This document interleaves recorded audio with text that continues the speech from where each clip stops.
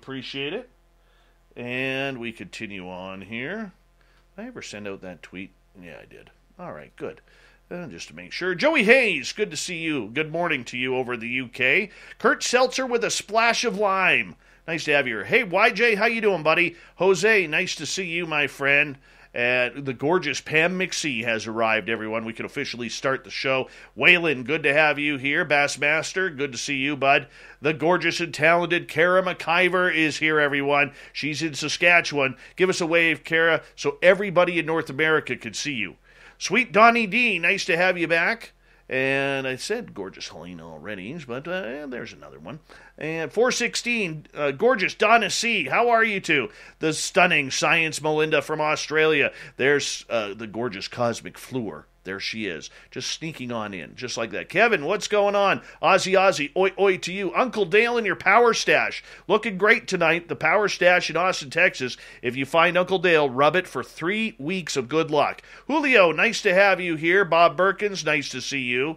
My brother Eugene, thanks for coming on in. The gorgeous Tammy Finnegan. And we're going to have to call it right there after the Ronald Penton, because it is time. Get your horns up. Let's do it right now.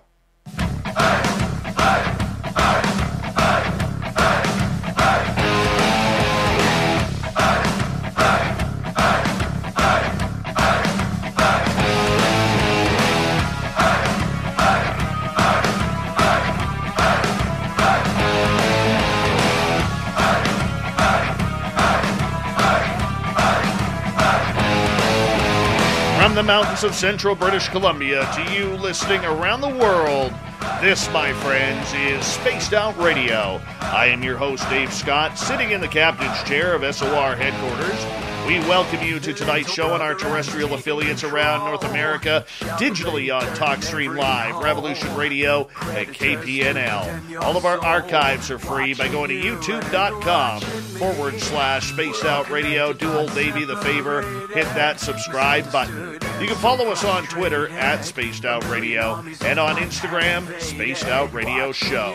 Our website is spacedoutradio.com, where we have a plethora of features for you, including rocking out Bumblefoot and reading up on Captain Shirk's SOR Newswire. Tonight's show is brought to you by Chive Charities. Help make the world 10% happier by visiting Chive Charities today. You can find them on our website. Here we go. Troy Taylor is the author of more than 130 books on ghosts, hauntings, true crime, the unexplained, and the supernatural. Yes, he is also the founder of American Hauntings Ink, which offers books, ghost tours, events, and weekend excursions. Born in Illinois and raised in the Midwest, Troy began his writing career in 1994. Over the years, he has created nearly a dozen different ghost tours and founded Haunted America Conference. Hopefully one day I could speak at that. Maybe if I just beg tonight. If I just beg. Because I like talking some ghosts every now and again. But you know what? This is only his second time on Spaced Out Radio. His website, AmericanHauntings.net. I highly suggest you check it on out. Troy Taylor, thank you so much, my friend. It's been a long time since we've chatted, but it's good to have you back here on Spaced Out Radio, man. How you doing? Hey, I'm good. I'm glad to be back. So when you're, somebody from the show, a producer, got a hold of me and wanted me to come on in the middle of the night, I said, man, I'll only do it for Dave. So that's it. I'm nobody else. This is past my bedtime. It's past mine every night, man. Mine every night. But it's good to have you back, man, because, I'm going to be honest with you. Since you were last on the show, I literally dropped the amount of paranormal stories that we and adventures we have on this because the paranormal always seems to be going through a constant state of change where you have a lot of credibility, you have a lot of people new coming in because of the television shows, and everybody's an expert now. Demonologists running rampant. You've been a paranormal investigator for 3 weeks, but no, you're going to be our demonologist. They don't know what the hell they're talking about, throwing around the word science every now and again. How have you been able to stay away from that crowd to have your own success? By kind of staying to myself and doing my own thing, I guess. I know what you mean about that. I don't, and this is, we literally had this discussion because I remember you and I talking about this we were talking about all kinds of equipment and stuff and how useless it was. I mean, this was the last time I was on, and really, my mind really hasn't changed much since then. I kind of still feel the same way. I don't see how, with the, most of the current crop of things that are going on, based, like you said, on whatever television show someone watched last week, people are always talking about how they're going to scientifically prove there are ghosts. No, that's never going to happen, ever. Science, for one thing, would never accept it. And B, in order to prove something scientifically, you've got to repeat it over and over and over again under controlled settings. Now, does that sound like the actual paranormal to you? No, there is no controlled setting. So, yeah, that's never going to happen. I think that's why I have always been such a proponent of the history of, not only the history of ghost hunting, but as far as the history of different locations. If you're gonna try to come up with actual evidence of something, it's history that's going to do it. But I it's just tough, and that's not something. History isn't something that plays well on a 1-hour television show. So that's never going to happen either. So, I don't know, man. I'd like to say I've got some kind of big secret, but I really don't. I just kind of continue to embrace the same way I've been doing stuff since like 1994, writing about the history, writing about the events that have happened, writing about the people who have had the experiences. I think that's what, I don't know, it's what makes me happy. And it seems to appeal to the people who are normally out there buying my books. So I just keep doing what I'm doing. For you, as you kind of stand on the outside looking in of this mess that we like to make fun of, the paranormal, there are some very good, talented, smart individuals in this field. It's easy to rap on everybody who is doing things wrong. It's easy to focus on the negative, but everybody wants to blame television for this. Television is the one that created everything's a demon. Television is the one that created everybody can be a ghost hunter, because there is no education in the field to expand horizons. There's no bachelor's degrees or even associate degrees or anything like that. But for you, do you blame television for the downfall of the paranormal, or do you think it's the people in general who are not taking that time to learn? Well, you can say that television, sort of enhanced the issue, the problem, but it's been around longer than that. I mean, it's even before there were all these television shows, you had the same kind of thing. People would, in that point, they would, read a book and just decide that, oh, I know everything there is to know, and that would be the end of that. Television just made it worse. I mean, the whole demon thing, that's television embraced something that was already running around out there.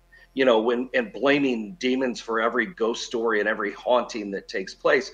You can trace that back, unfortunately, you can trace it back to people like the Warrens who were pushing demons, back in the early 80s and late 70s.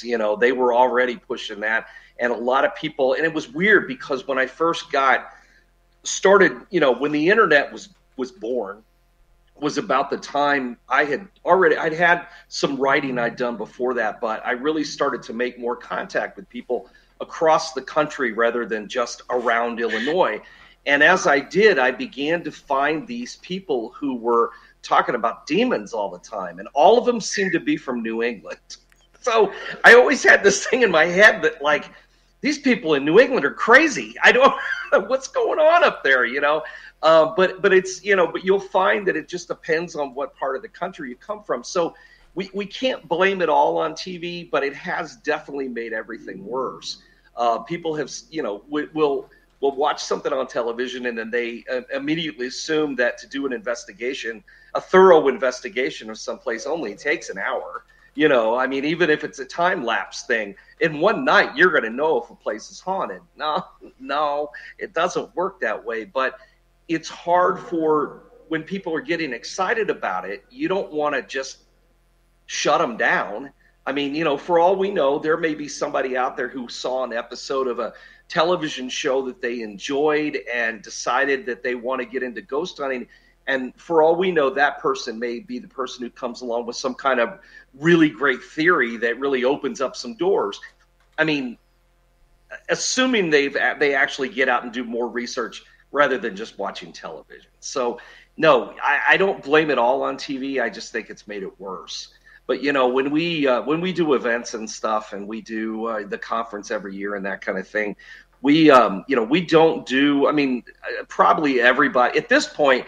Is there anybody in the field that hasn't been on at least a TV show? I mean, I think everybody's. Yeah, well, most people seem to have been on one or something. And usually it turns out to be a bad experience in some way. But but we don't really go and seek out people who are, oh, I've got a TV show. I mean, I don't have anything to say, anything really to talk about, but I did do a TV show. Well, I don't want to hear about your, the episodes of the shows that you filmed and that kind of thing. And not at a conference. We want it to be a speaker-based thing. So I tend to try to avoid that kind of thing as far as the big celebrity thing goes.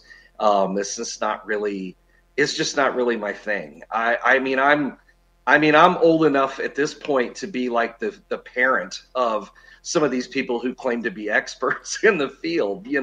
I could be their dad.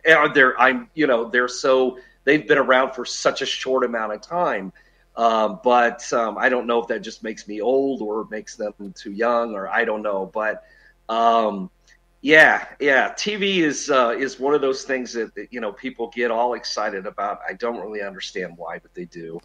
And I don't know. Like I said, I can't blame it all, but I will say it's made it worse. How's that? Well, let's talk about something positive here for a quick second. What actually drives you after almost 30 years of doing this to continue the paranormal? What do you love about this field? Well, I really love all the history behind it. I mean, that's my big thing. That's what I dive into first. It's always the history, because without it, you don't have a good ghost story. Well, without it, you don't have a haunting at all. So you've got to have a good history. And I was telling you before we went on the air that during the pandemic, I wrote like 9 books because I didn't really have anything else to do. But the thing is, I would be doing it anyway as long as I have the time. I've always got, like 10, 15 projects lined up. I'll never stop. So I think that I just really love the mystery of it all. I don't think that there's a lot of things we'll never solve. There are a lot of things. I mean, I have a list of things that I need to know the answer to when I die. I mean, I actually keep a list. I'm like, I don't want to make communication with anybody that's still here. I mean, do I want to stay around as a ghost? Well, sure, absolutely. I mean, that'd be a blast, to mess with people. But I have a list of things that I'm going to need answers to. So I think that's probably one of the things that keeps me going, is that somewhere I'm always going to have a question about something, and so I want to research about it, and so I can write about it, because I really love what I do. I really do love it, whether it's writing about true crime or writing about the paranormal. It's all about the history, and I think that's what keeps me excited about it. I do love it. See, one of the things that absolutely interests me about the paranormal, Troy, is, like you said, it's the history. I don't care about Waverly Hills. I don't care about Alcatraz, or, how everybody has to head to Gettysburg every year to go find the soldiers still fighting the battle. What I love to hear, and if I had the money to put together a real good television show, I want to be traveling across North America in a motorhome filled with paranormal and UFO gear and whatever else we're looking for, and literally go to all of these small little towns that are buried in the hills, way off the path of the major highways, because all of those towns have their own little quirks. They have their own little ghost story from the Midwest or up here for the Gold Rush Trail. And these stories are just sitting there begging to be told, and nobody's touching them because Waverly Hills, Gettysburg, and the rest. Yeah. Yeah, I don't. I mean, I've gotten most of that kind of stuff out of my system over the years. So a lot of the stuff that I write about now is a little more obscure, which that's the beauty of being able to do whatever, write about what you want. Is you can just pick and choose your projects. I mean, I don't want to write about Alcatraz or Gettysburg or any of those places anymore. I've already done all that.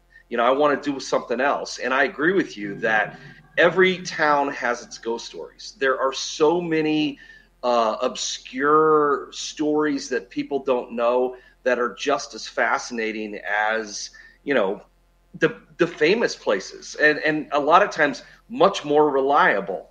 One of the books I wrote last summer was about a series of supernatural related axe murders that happened in Texas and Louisiana in the early 1900s.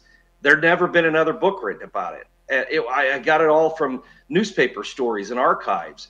And it was probably one of the most fascinating stories that I've ever gotten a chance to dig into, because all of it had this, mystical kind of supernatural cause behind the murders.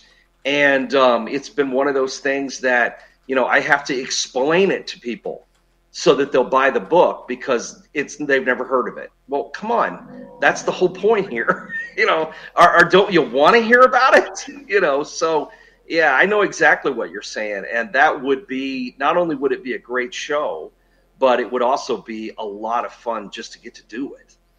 Oh, and that's exactly the point, Troy. I mean, I think of my community that literally in 1988, there was a lady named Miriam Delicato, and we're coming up to the 31st anniversary or 33rd anniversary of this, where her and her friends were followed by a UFO for about 150 miles. And literally, just on the hill outside of my town, the car was pulled over by the UFO. The 3 other people in the car were put into a zombie-like state, and she was taken for 3 hours. And I look at, my community is only 1,800 people. Those are the stories that I want. Those are the stories that excites me. Or you have some bar that was, in a big shootout in some dust devil town in the middle of Arizona. Mm-hmm. Then the bar, maybe the bar building is gone, but the bar is still there with the bullet holes. The stories that could tell. Yep. That's what intrigues me. Absolutely. Yeah. How do we get there? Yeah, I know. It's I wish there was more time in every day because there just isn't enough time in a day. I was working on stuff today. I looked down, it's like 2 PM. I'm like, what happened? How did I get here? I don't think I was abducted at any point. So I assume I've been sitting there at the desk, but I lost some time, and it happens far too often. And so I don't get as many projects done as I would like. And I can lose myself in an archive, in an online archive, and hours go by because I'm digging for some story about a guy who, jumped out of a window of a hotel, and, now this ghost haunts the place. Nobody's ever heard of the hotel. Nobody knows anything about the story, but I don't care because it's fascinating. It's so fascinating. I grew up in a town about the same size as yours, 1,700 people. As a matter of fact, a farm community out in the middle of nowhere in the middle of Illinois. And when I was a kid and I was in high school, I was already collecting, ghost stories and things from around town. And I knew some folks that lived in this house that they claimed was haunted, and they tell me all kinds of stories. And, and I always just thought, wow, that's a cool story, and I thought, well, I'll probably never do anything with that. Then a few years ago, I was working on a book about farm murders and ghost stories attached to them. And I started digging through this newspaper archive about this guy who had murdered his wife with a straight razor, this farmer, and then had killed himself, had cut his own throat, and left his son alive. And turns out, not only was it in the town where my parents lived, where I had grown up, but it was my friend from high school's haunted house. And so it all just sort of gelled together, and I had no idea that there was a real story behind his story. But nobody in town knew that. It happened in like 1905. There wasn't anybody who knew anything about this murder-suicide that had taken place there. All we knew is that, Brad lived in a haunted house. That's all we knew. So, yeah, there are great stories out there. It's just a matter of digging for them. It really is. Out of all the digging that you have ever done, what's your top two that you never knew existed? You found them and you're like, holy crap. Wow. Well, one of them was a hotel. As I was kind of on that thing about the hotel, there's a hotel, and it's in Chicago, but it's not a famous place. I mean, most people outside of it have never heard of it.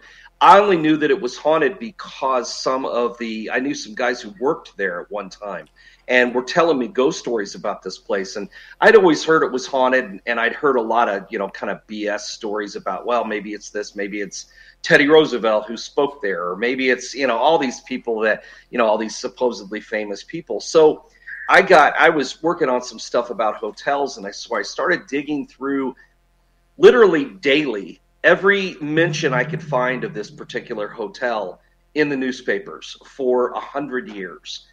And I found that there had not only had there been, about a dozen different murders there had been about 150 accidental deaths and about 75 suicides in a century in this hotel. Well, is it any wonder that it's so haunted? So it kind of got away from me because I had to write down every single one. I had to document every different one that was anywhere odd. I had to document it. And so, yeah, that was one of those kind of rabbit holes that I ended up getting stuck in. Beyond that, I'd have to say that it was in the late 90s, I moved to a little town on the Mississippi River. And at that point, there really hadn't been much documentation done about, any of the hauntings. Everybody talked about it being haunted and such. So I started to kind of research and collect some of the history about this place. And I guess probably what was the most interesting about it is there had always been this ghost story about this woman that people had seen that, smelled like a jasmine perfume, and that she was a ghost that haunted this staircase, but nobody knew why. They just kind of made up stories to kind of explain it over the years. And it turned out there had been a woman, even though no one had ever died on the staircase, there had been a woman who had committed suicide in one of the rooms there in the building, in the hotel. And there was a big scandal over it. She went unidentified for almost a week before her husband finally stepped forward and said, "Oh yeah, by the way, that's my wife." Needless to say, not a great marriage. But there was a backstory to this about her depression and her need to have children that she'd never been able to have, and all these kinds of things. And this was all, it was all interesting. It was fascinating, and it kind of made sense. Well, maybe she's the ghost, but there's no way to figure that out until I had the chance to meet a guy who came to the hotel because he was her nephew. And this was in 1965 when she died. And so he's quite a bit older. He was only 6 when she died. And he had come there because he knew that's where she had taken her own life, and he wanted to see the place for himself. So I gave him a little tour and took him up to the room where she had died, and it's still intact. And he was weeping, telling stories about, growing up, being a little kid, and her just being gone one day. And, he kept talking and how much he enjoyed her. He would stay at her house, after he got out of school, before his parents came home from work. And one of the things that he always the only thing he disliked about staying with his aunt was that whenever he'd go home, his mom would always make him take a bath because she couldn't stand the smell of his aunt's perfume, this really strong jasmine perfume that she always wore. Troy, I'm going to get you to hold on right there because we are going to go to break here at the bottom of the hour. When we come back with the amazing author, Troy Taylor, fantastic beard. I know you can't see that on radio, but just fantastic beard and hair combination. He is going to get into exorcisms. What is an exorcism? And the big one in St. Louis way back the year my father was born in 1949. We'll be back with more Spaced Out Radio coming up right after this.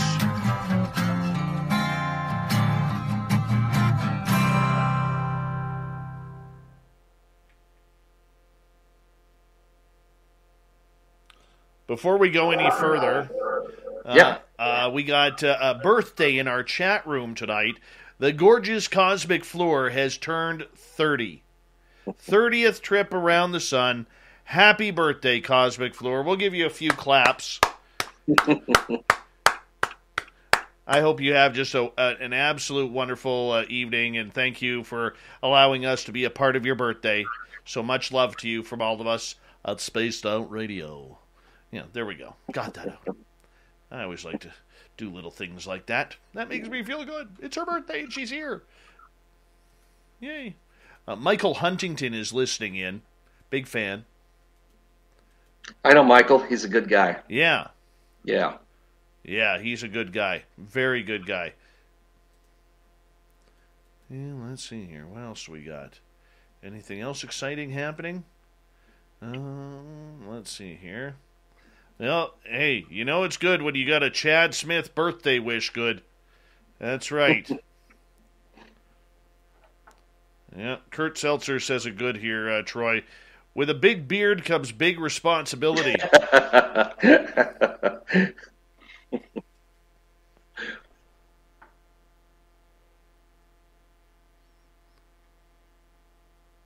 Black Rabbit, how you doing, man? Good to have you here. Man, this is good stuff. Good crowd tonight. Good crowd. I'm just pumped up for this show, man. Are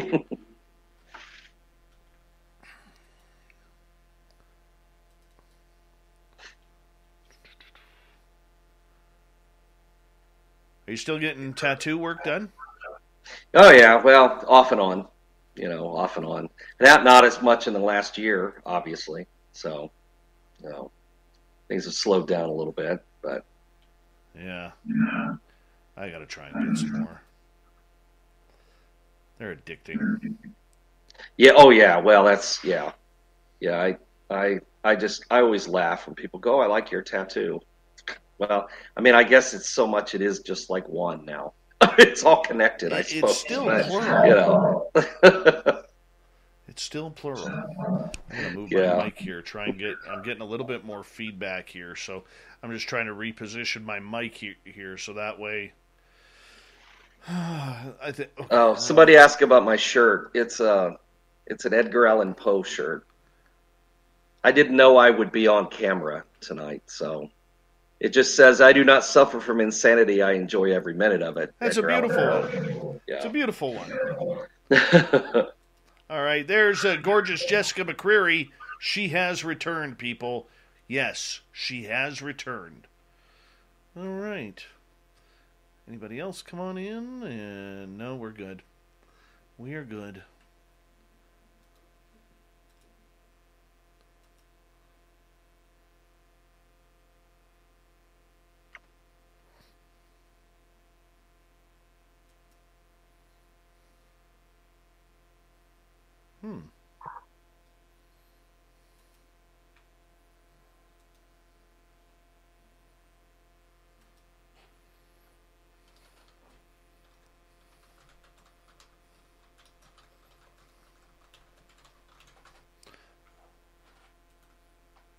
Nine books during the pandemic. Your fingers must be killing you. Yeah, I'm used to it. I'm used to it. I write for like 2 hours on a computer. My fingers are killing me. Yeah. Well, I did. I think I came down with. I did come down with some. Well, I called it writer's elbow, but tennis elbow, for a while. But I don't know that it was from that. It probably was, but it doesn't matter. I'm not going to stop anyway, so I just kept doing it. So. How do you not get writer's block? Writer's block? Yeah. I don't know. Never had it. Oh, you're lucky. I don't know. I just it's just one of those kind of. I just don't ever. I don't know. It's just not something that has ever really bothered me. You're lucky. I mean, I've got days that are harder to start than others, maybe, but not once I get going, I'm fine. But no, it's just not really. I've just got so many, I don't know, so many plans, so many ideas, so many projects I want to work on that I'm always afraid that I'll, for whatever reason, won't be able to write anymore, and I won't be able to finish them, and I have to finish them. I have to get them out. So, right. I'm going to get you to hold on right there, because I got to just say thank you to Cat Chaser for the awesome Super Chat and kicking things off tonight on the Super Chat. It's a great way to support what we do on this show. Thank you to all the veterans out there who are listening in. You always got a safe home here with us at Spaced Out Radio. And to all our regulars who are tuning on in, we absolutely love you. Here we go, the second half hour.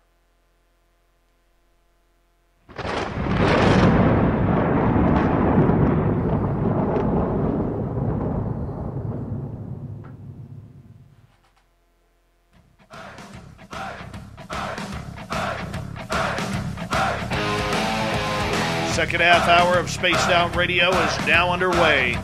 My name is Dave Scott. Thank you so much for taking the time to join us. Really do appreciate earning your listening ears. Want to remind you that if you missed portions of this show or others, check out our free archives by going to youtube.com/Spaced Out Radio. Do me the favor, hit that subscribe button. Our website is spacedoutradio.com. We got a plethora of features for you. Our brand new site launched yesterday. Highly suggest you check it on out. Lots of cool features, including rocking out to Bumblefoot, reading up on Captain Shirk's SOR Newswire. Follow us on Twitter at Spaced Out Radio, and on Instagram, Spaced Out Radio Show. We continue on tonight with author Troy Taylor. AmericanHaunting.net is his website, and we're talking ghosts, paranormal, and we're going to start off way back in St. Louis in 1949.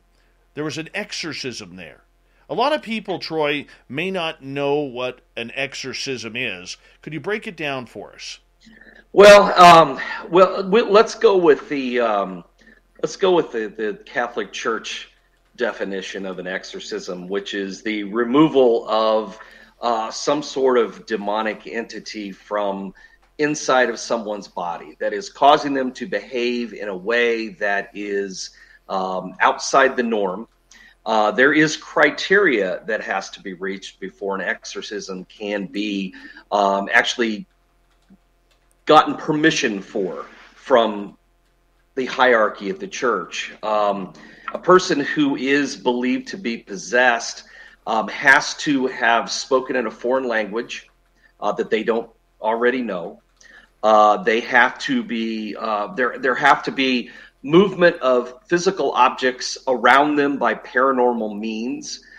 There would have to have been knowledge of events, future events, or events outside of their normal range of knowledge that they would know something about. They would also have to have an aversion to holy objects. There's a list of things that fit the criteria of someone who is possessed. And if a priest does encounter someone that he believes is possessed, then permission has to be granted by the local bishop or archbishop for an exorcism to take place. And they're not like the movies. When an exorcism does occur, they can last anywhere from 3 days to 3 months, sometimes longer. Sometimes they go on for years. And there have been cases.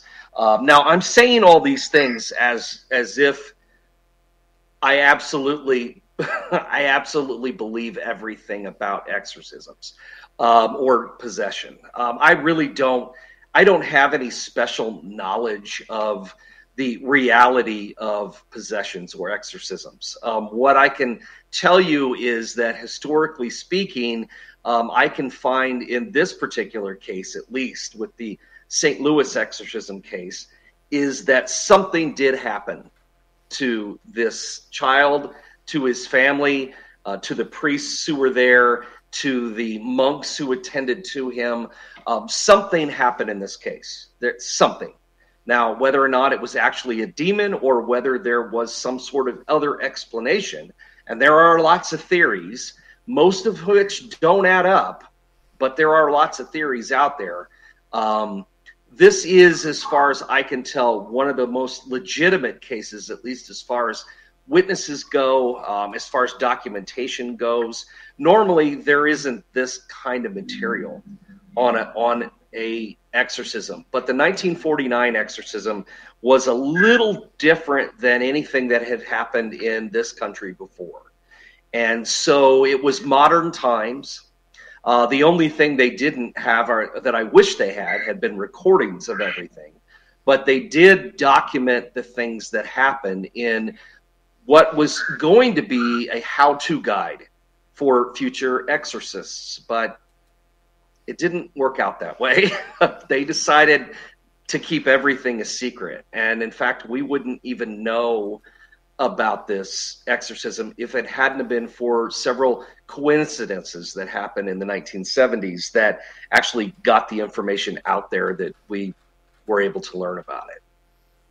So in this specific case back in 1949 in St. Louis, what happened there?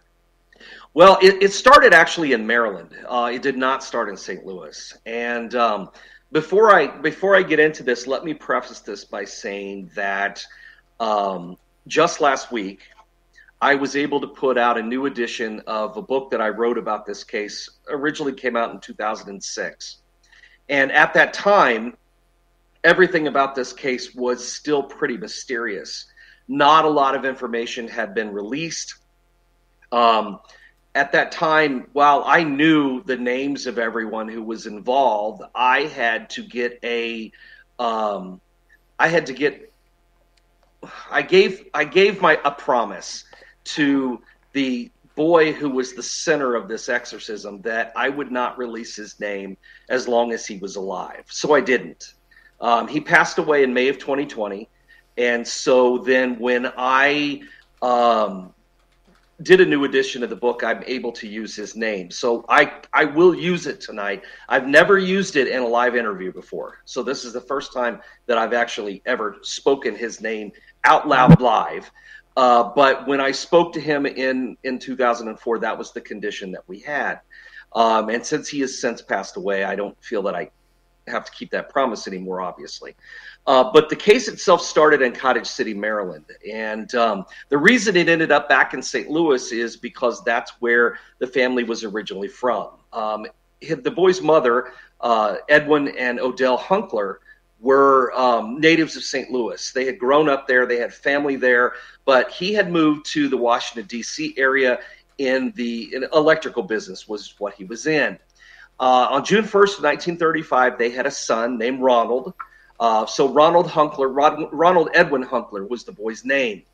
He went by the nickname of Ronnie and had a fairly normal childhood, other than he was probably what we would consider today a diagnosis today of probably like ADHD, something like that. He was loner, didn't have a lot of friends, was often picked on, and in turn would pick on younger children. But he also lived with a mother and a grandmother who just were super religious and just smothered him. But we don't have to get into every single detail in this case. What I should shoot for is that on January 15th of 1949, strange things began to happen in their house. There were banging sounds, there were scratching sounds, there were weird noises. Nobody knew what was going on at first. Edwin had contacted an exterminator with the idea that maybe it was rats or mice in the house. He couldn't find anything. He said, I don't know what's going on, but you don't have mice. But this continued, and it became more obvious that it was not, rodents under the floor. It was banging and it was knocking, and soon the bed was moving. When Ronnie would go to bed at night, he would get onto the bed. It would start to shake and vibrate, move across the floor. His mother and his grandmother began to believe that it was his aunt who was haunting him. Now, they came up with this idea after she died, which was about 11 days after all the strange things happened. So to me, it seems very unlikely it would be her ghost, since she wasn't even dead when everything started, but they were convinced it was. And that was one of those things that became a big part of the early part of the case. Eventually, this stuff kept going on and happening, And then at night, Ronnie would often go into these kind of trances where he'd start to yell and scream and make all kinds of noises and bark and growl, and he'd contort. Scratches started appearing on his body. He had to be taken out of school because one day he was sitting in class and the study desk that he was sitting at, began shaking and vibrating and moving across the floor. And the teacher, of course, said, what are you doing? Stop doing that. And I'm not doing it. And it's actually just moving. So his parents took him out of school. He didn't go back until the following year. But as this stuff started to escalate, they contacted their Lutheran minister because they were still thinking that Ronnie was being haunted by his aunt who had died in St. Louis. They had been really close. It was his Aunt Matilda, or Tilly as she was known. And there have been all kinds of stories about how Aunt Tilly gave Ronnie a Ouija board. None of those stories are true. That's the thing. Not only did I dig in and do all the research on this stuff, I mean, not just newspapers and archives and not just the priest diary, but I actually talked to the people who were there. I mean, I talked to family members. I talked to the last living priests. I talked to the last living witness who was an Alexian monk. I even talked to Ronnie, but he didn't really have anything to say. He always told me he could never remember the actual exorcism. So, but I still was able to kind of put some of this stuff together, and there was no Ouija board involved. That was a case of the movie and the book influencing our version of the stories, because in the movie, Reagan has a Ouija board, but in real life, there were no Ouija boards involved. So you can leave that part of it out. But anyway, as things went on, he contacted the Lutheran minister who, set up prayer circles and things. I mean, they don't, Lutheran ministers don't really deal with exorcisms or possession. I don't even think he was considering this idea, at least not at first. But he was there to witness some things happen, things moving around, things flying across the room. One night he invited Ronnie to stay at his house, thinking maybe if I get him out of his house, if this is all a hoax, then, I can prove it because he'll be at my house. So Ronnie is in a twin bed in the master bedroom. And as soon as he gets into bed starts to shake and bang against the wall. So the minister is still thinking, well, this could just be a hoax. He puts Ronnie in a chair on the other side of the room. Well, the chair starts to shake, and then it tips forward and dumps him out onto the floor. So one last thing, he decides he's going to just have Ronnie sleep on a pallet on the floor. So he lays down on some blankets. He gets on a pillow. He falls asleep. About 15 minutes after he falls asleep, Reverend Schultz, this Lutheran minister, looks over and he sees Ronnie sliding across the floor of the bedroom and slides all the way under the twin bed that he'd been sleeping on. Well, at that point, he knew that there was something to this, but again, he didn't think it had anything to do with ghosts or demons. He thought that it was a poltergeist case. So he contacted J.B. Rhine down at Duke University in North Carolina and to tell him about this case. And by the time that J.B. Rhine was able to come up to investigate for himself, the family had already left and gone to St. Louis. So he missed that case. But the story goes that the Lutheran minister told the family that since Lutherans don't know anything about exorcisms, they should contact the Catholics because the Catholics know about these things. Now, I'm positive he never said that, but it's always a good line, so it's always fun to say. But they did contact the Catholic Church because, well, the Catholics know about exorcisms. There was a priest who was involved, Father Albert Hughes, and he never met with Ronnie. He just listened to the story over the telephone and gave the family some prayer candles with the idea that maybe that would help. Maybe they could, say some prayers and whatever was going on wouldn't hurt anything. Now, again, we get into the false part of the story about how Father Hughes tried to do an exorcism on Ronnie in Georgetown Hospital, and Ronnie slipped out of his restraints and slashed him with the bed spring and injured him so badly he was never able to lift his arm for the rest of his life, and he had a nervous breakdown. And none of that's true either. I know what Father Hughes was doing in 1949. I've actually seen the records at the church. that St. James Church in Mount Rainier, where he was the pastor. I've seen the records. I know he was doing baptisms and funerals and all kinds of weddings and everything during the time he supposedly was locked up in a mental hospital. So there are a lot of parts of the story that just don't add up.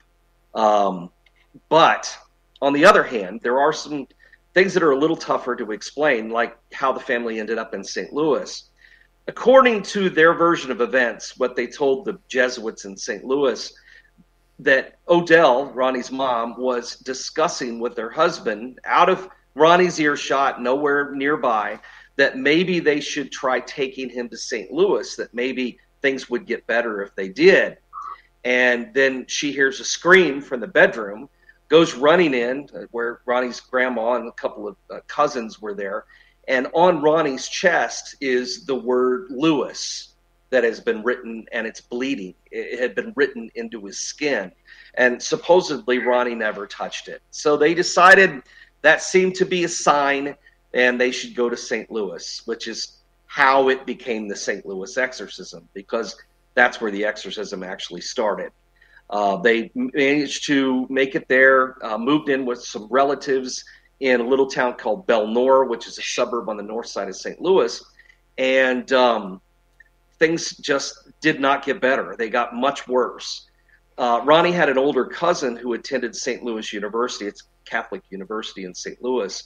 And she went to her advisor, a man named Father Raymond Bishop, told him about what was going on, and that's how the Jesuits got involved. He went to the house to give Ronnie a blessing, saw things were completely out of control. There were things flying around. He's screaming, he's howling, he splashes holy water on Ronnie and it stops. The bed stops moving, all kinds of things. Finally, gets another priest involved, Father William Bowdern, who is essentially, he's Father Marin from The Exorcist. I mean, that's who he's based on. And he's this kind of wise, priest who's seen a little bit of everything, and he becomes convinced that Ronnie is possessed. And they were able to get permission from the archbishop at the time to conduct an exorcism. But they had to keep it quiet. Not because the church was embarrassed, but because the church was in the middle of desegregating all of their churches and schools at the time. And the archbishop had recently said that anyone who went against this order of, allowing African Americans into the churches and schools, if anybody went against this, he would excommunicate them. And this became a huge deal. And so the last thing he wanted was word of an exorcism taking place in the archdiocese. So they were supposed to keep everything really quiet. And this exorcism went on for almost 6 weeks. During that time, Father Bowdern lost about 40 pounds from the stress, and the time was spent. They were conducting exorcism rituals every single night while doing their regular day jobs during the daytime. Father Bowdern was a pastor of a church. Father Bishop was a teacher, and they had an assistant named William Halloran, who was a seminary student at the time, and he had to attend to all of his normal things that he did during the day. So Walter Halloran outlived everyone else. I was able to interview him several times before he passed away in 2005, and he turned out to be a really great witness to a lot of the stuff. One of the first times he was ever at the house, and the reason he was recruited is because he was a big guy. He played football. He was a boxer. And because exorcisms can be so violent, they needed someone who could hold Ronnie down. And that's kind of where we get into this, you start to question the reality of a lot of it. And you have to kind of step back and go, well, why in the world did it take oftentimes 4 or 5 grown men to hold down a skinny 13-year-old boy? They had to hold him down onto the bed and sometimes couldn't do it. Father Halloran, who later became a priest, Father Halloran often said that, they could barely hold on to him. He could fight. He once punched Father Halloran in the nose and broke his nose. All kinds of very violent things that he did. And, there was the screaming and the howling and the using different voices and the the thrashing and the fighting and the constant urination and the smells.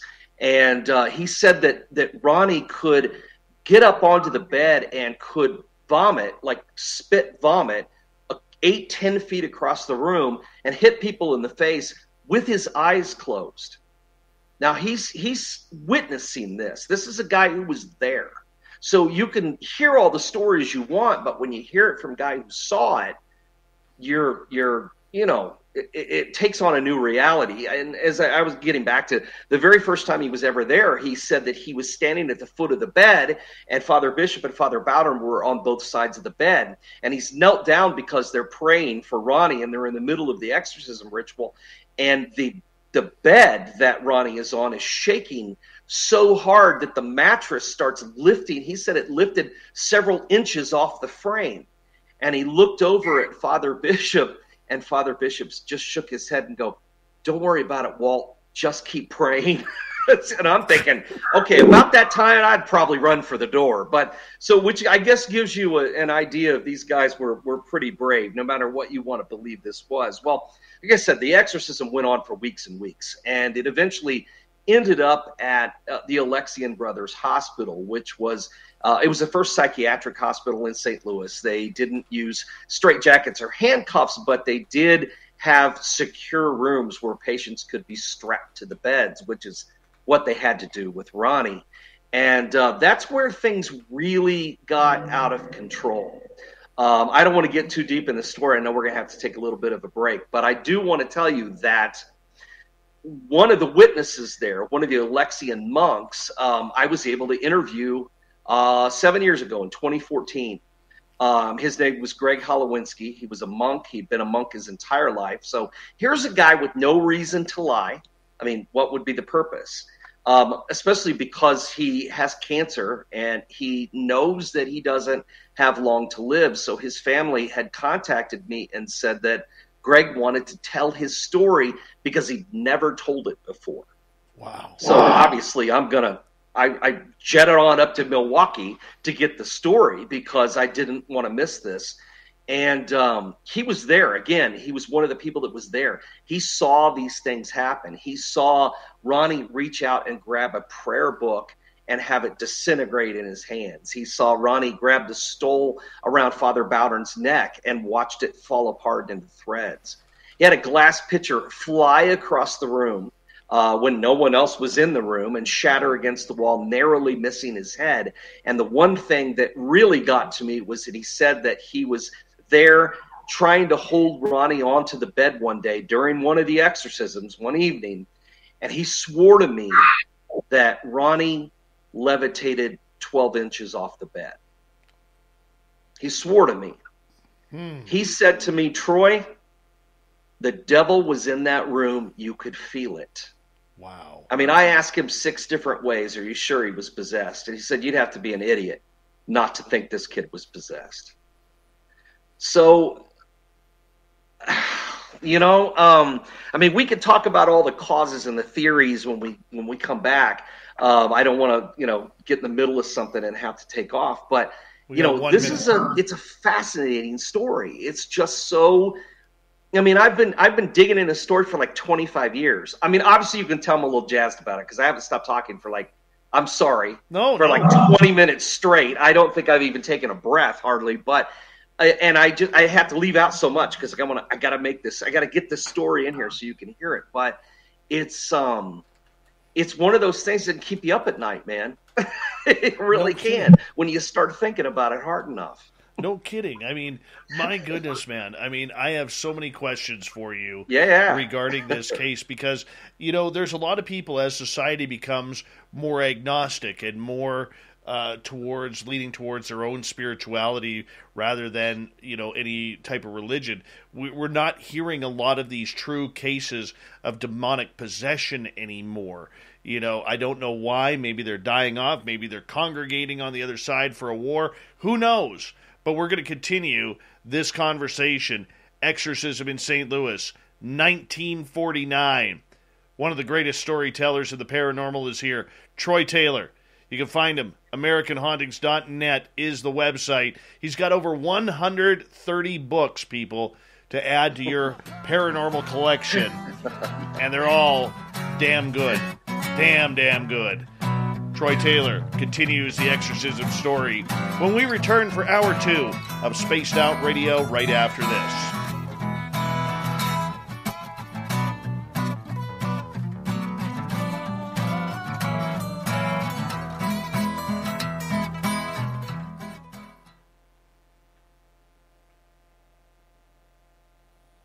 All right, dude, we're clear.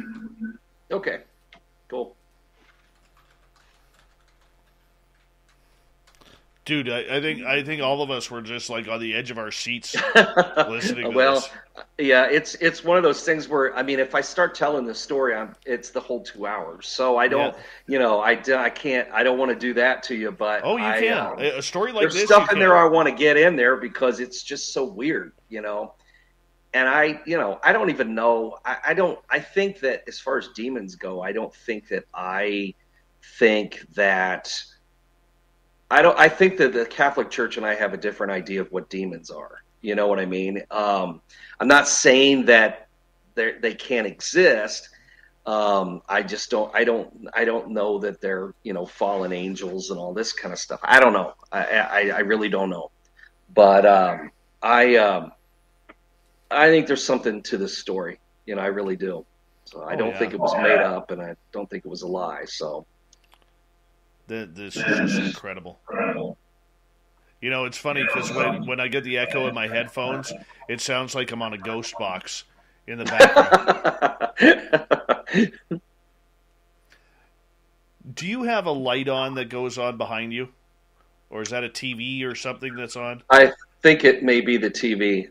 It's just weird because all of a sudden the wall behind you will light up. And then it'll die I think it changes scenes on the TV. I don't have any sound on, and it's just on. And when the scenes change, it flashes a little bit. So right. Yeah, I'm not used to doing this in my living room. I usually do this in my office, and I thought, I'm not going back to the office. I didn't know I was going to be on camera. I'll just stay here. Hey, the hair looks great. The beard looks great. Everything's working for me, man. Hey, Rich Hilke, how are you? Just everybody in our chat rooms, just so you guys know, I want Troy to finish this story, and then what we'll do is after he's done the story, we'll take some questions. I don't want to interrupt him because I think like you guys are all like me right now. We're all kind of on the edge of the seats trying to just envelope ourselves in this story. So let's just hold off on the questions until Troy is completely done, and then we'll get to some questions from you guys because I know you guys already have questions for him. So I know you'll be cool with that. Jenny Met says, Troy, you look great. Oh, well, thanks. Somebody asked about the radios, but I lost it somewhere. I don't do very well with the words moving on the side of my screen. That's like an old man. All the words moving over there on the screen. I saw somebody ask about radios. Yeah, they are a bunch of radios behind me. So I don't know who that was, but I've got this like a bar area in the back of the movie room, and it's lined up with old radios. So here's one of those things. Here's an interesting comment. Beth says that her dad performed exorcisms in their house. Yikes. That's a story. Yeah, no kidding. Hi, Troy. How you doing, buddy? Wow, different Troy. This is Troy SR71. Yeah, wow. That's a book right there, Beth. Beth, you should, if you remember any of those, I'd like to bring you on to talk about them. Holy cow. Bigfoot Anon, how are you? Project Blue Book, good to see you, buddy. We've got about 2 minutes here, just over 2 minutes. Okay, sure.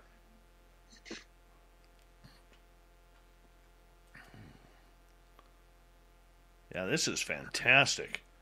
Fantastic radio.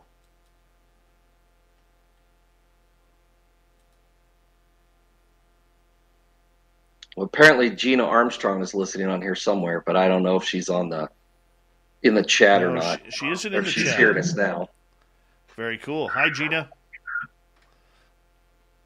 Let's see here.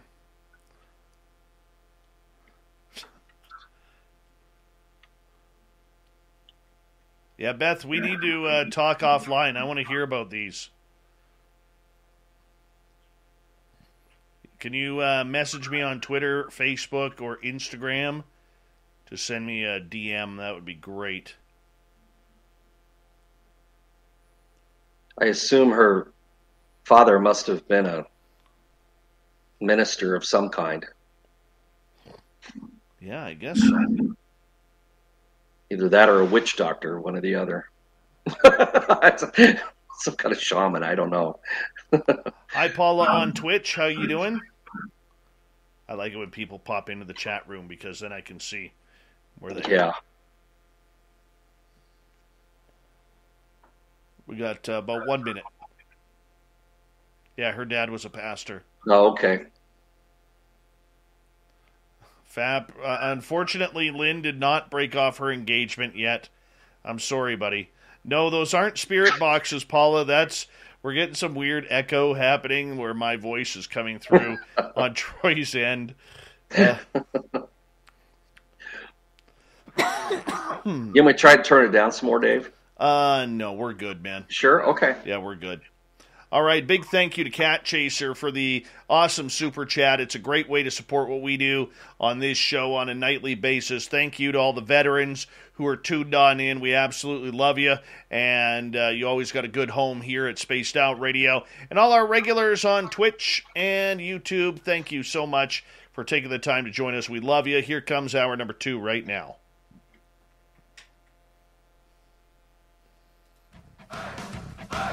You're listening to Spaced Out Radio with Dave Scott.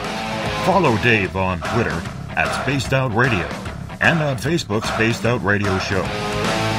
Here we go with hour number 2 of Spaced Out Radio tonight.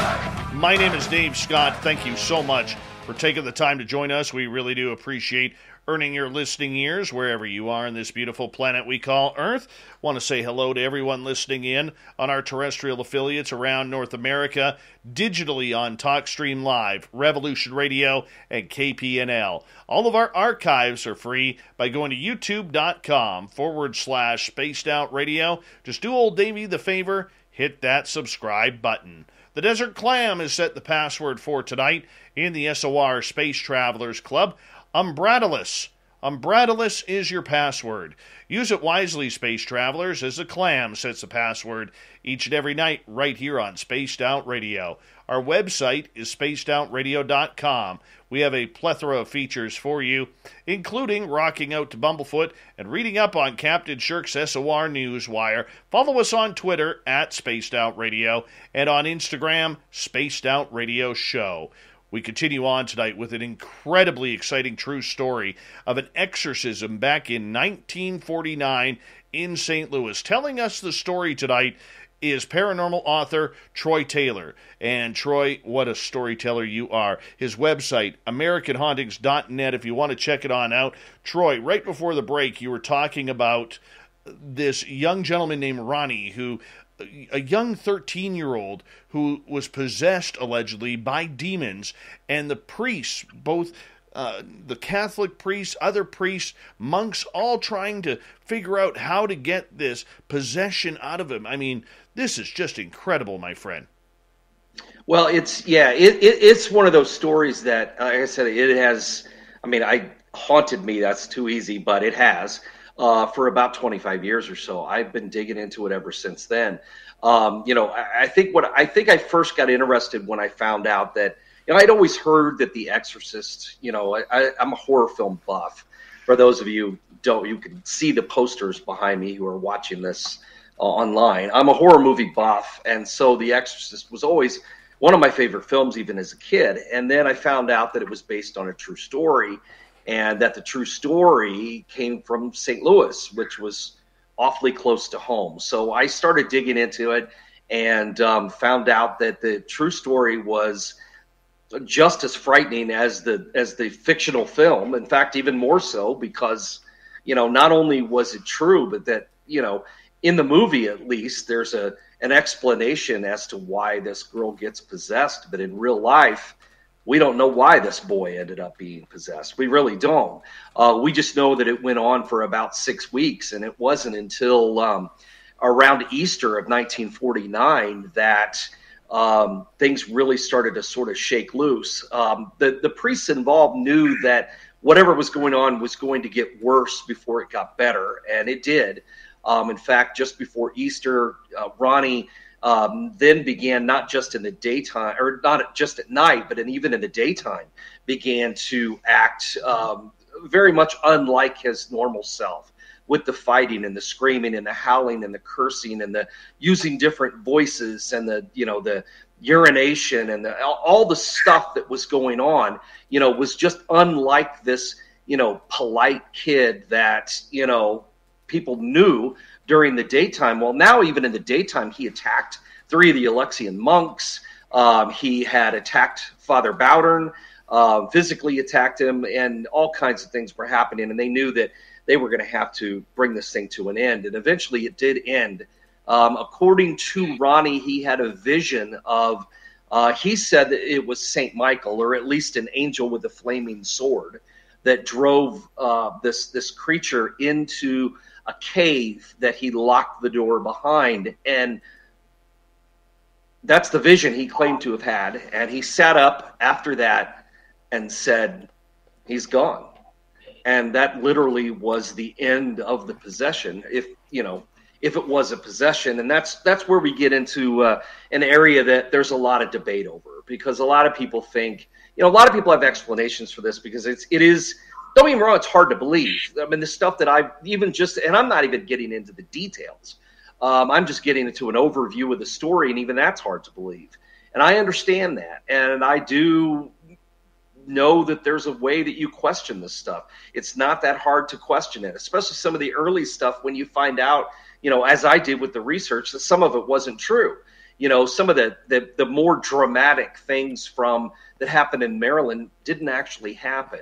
The stuff that happened in St. Louis, at least I have eyewitness accounts of, and it does make it easier to believe. But even so, there are those who say that this was all just some sort of practical joke. But honestly, for a 13-year-old kid to play a joke that would go on for 6 weeks, where he would be subjected to an exorcism every single night, at some point you're going to go, okay, I give up. This isn't real. And that never happened. I mean, instead things just progressively got worse. I mean, there are people they blamed it on, the religious mania of his mother and his aunt, and even the priests involved, all kinds of things. People say, and probably the number one thing I get from people is, well, it was just a mental illness. He obviously had, some sort of childhood schizophrenia, or, multiple personality disorder, or whatever, and that's a common explanation that I get from people. But, I've looked into that too. And I've talked to a number of different psychiatrists and psychologists and tried to explain all of this to them. And all of them have said, okay, I can see where this or this could be, diagnosed as this, but there's no one diagnosis that would explain everything that happened in this case. But let's say there was, okay? Let's say that there is one diagnosis that would explain everything. How do we explain the fact that when the exorcism was over, Ronnie was miraculously cured of whatever this mental illness was? Because he didn't have it at any other time in his life. Once this was over, he went on to lead a normal life. In fact, his life was much more normal and much more straightforward than it had ever been as a kid. He'd had a troubled childhood. He didn't have a troubled teenage year. He grew up, he went to college. He mastered in engineering and psychology. He went to work for NASA. He holds a patent on the foam that they put on rockets when they come back into the atmosphere, they don't burn up. That's the Exorcist kid. Patented that. Got married, had kids, had grandkids. passed away last spring after retiring in the year 2000. And this guy went on to lead an absolutely normal life. So how do we explain, if that was a mental illness, what cured it? So that's as baffling as an exorcism would be, or possession or demons or whatever. So I don't have an easy explanation for what happened, but something did. Because this family would not have picked up and moved halfway across the country. Didn't matter, they were from St. Louis. They lived and worked in D.C. So this guy, Edwin, jeopardizes his job. They jeopardize their home, everything, to move halfway across the country, hoping that moving there or going back to St. Louis would help them. Well, it didn't. Well, eventually it did, but not right away. I mean, it made things worse in the beginning. So, obviously something happened here. What it was, I can't for a fact tell you it was a possession. I can't tell you it was paranormal, but it was something. And if I had to guess, I mean, after, believe me, I went through all the stages of grief with this story, I guess, with me not accepting it, not believing it, being angry about it being a practical joke or a hoax, and then went on and looked at all kinds of different things. And believe me, my opinion changed several times, and it always changed to the more mysterious, the more people that I spoke with who were actually there.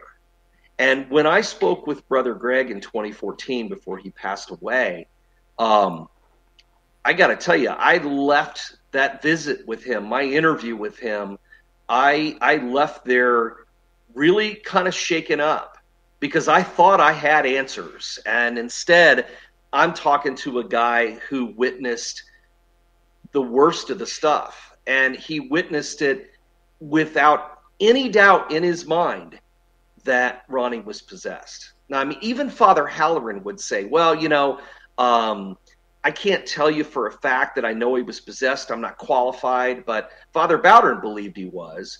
Father Halloran would actually said to me one time, he said, I don't know for a fact he was possessed, but there was this one time that I saw the bed levitate about 8 inches off the floor. And I'm thinking, what? And that doesn't convince you of anything, So I don't know, man. I think there's something to this story. I really, really do. So, and you've got questions. Ask me your questions. I do.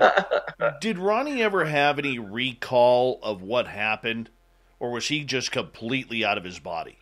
No. When I spoke to him, that was one of the first things I asked him. What do you remember about what happened? And his answer was that he felt like that it was someone else's life.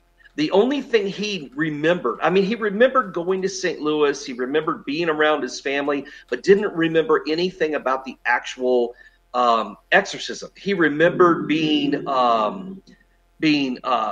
taught the catechism and things like that because they believed that, having this information would help him in his spiritual battle as far as becoming a Catholic. And he was eventually baptized into the church. But he remembered some of those things, but he didn't remember the actual exorcism. And he said that, it seemed like to him, the reason it seemed like someone else's life is because all of the memories that he had weren't his, they were other people's.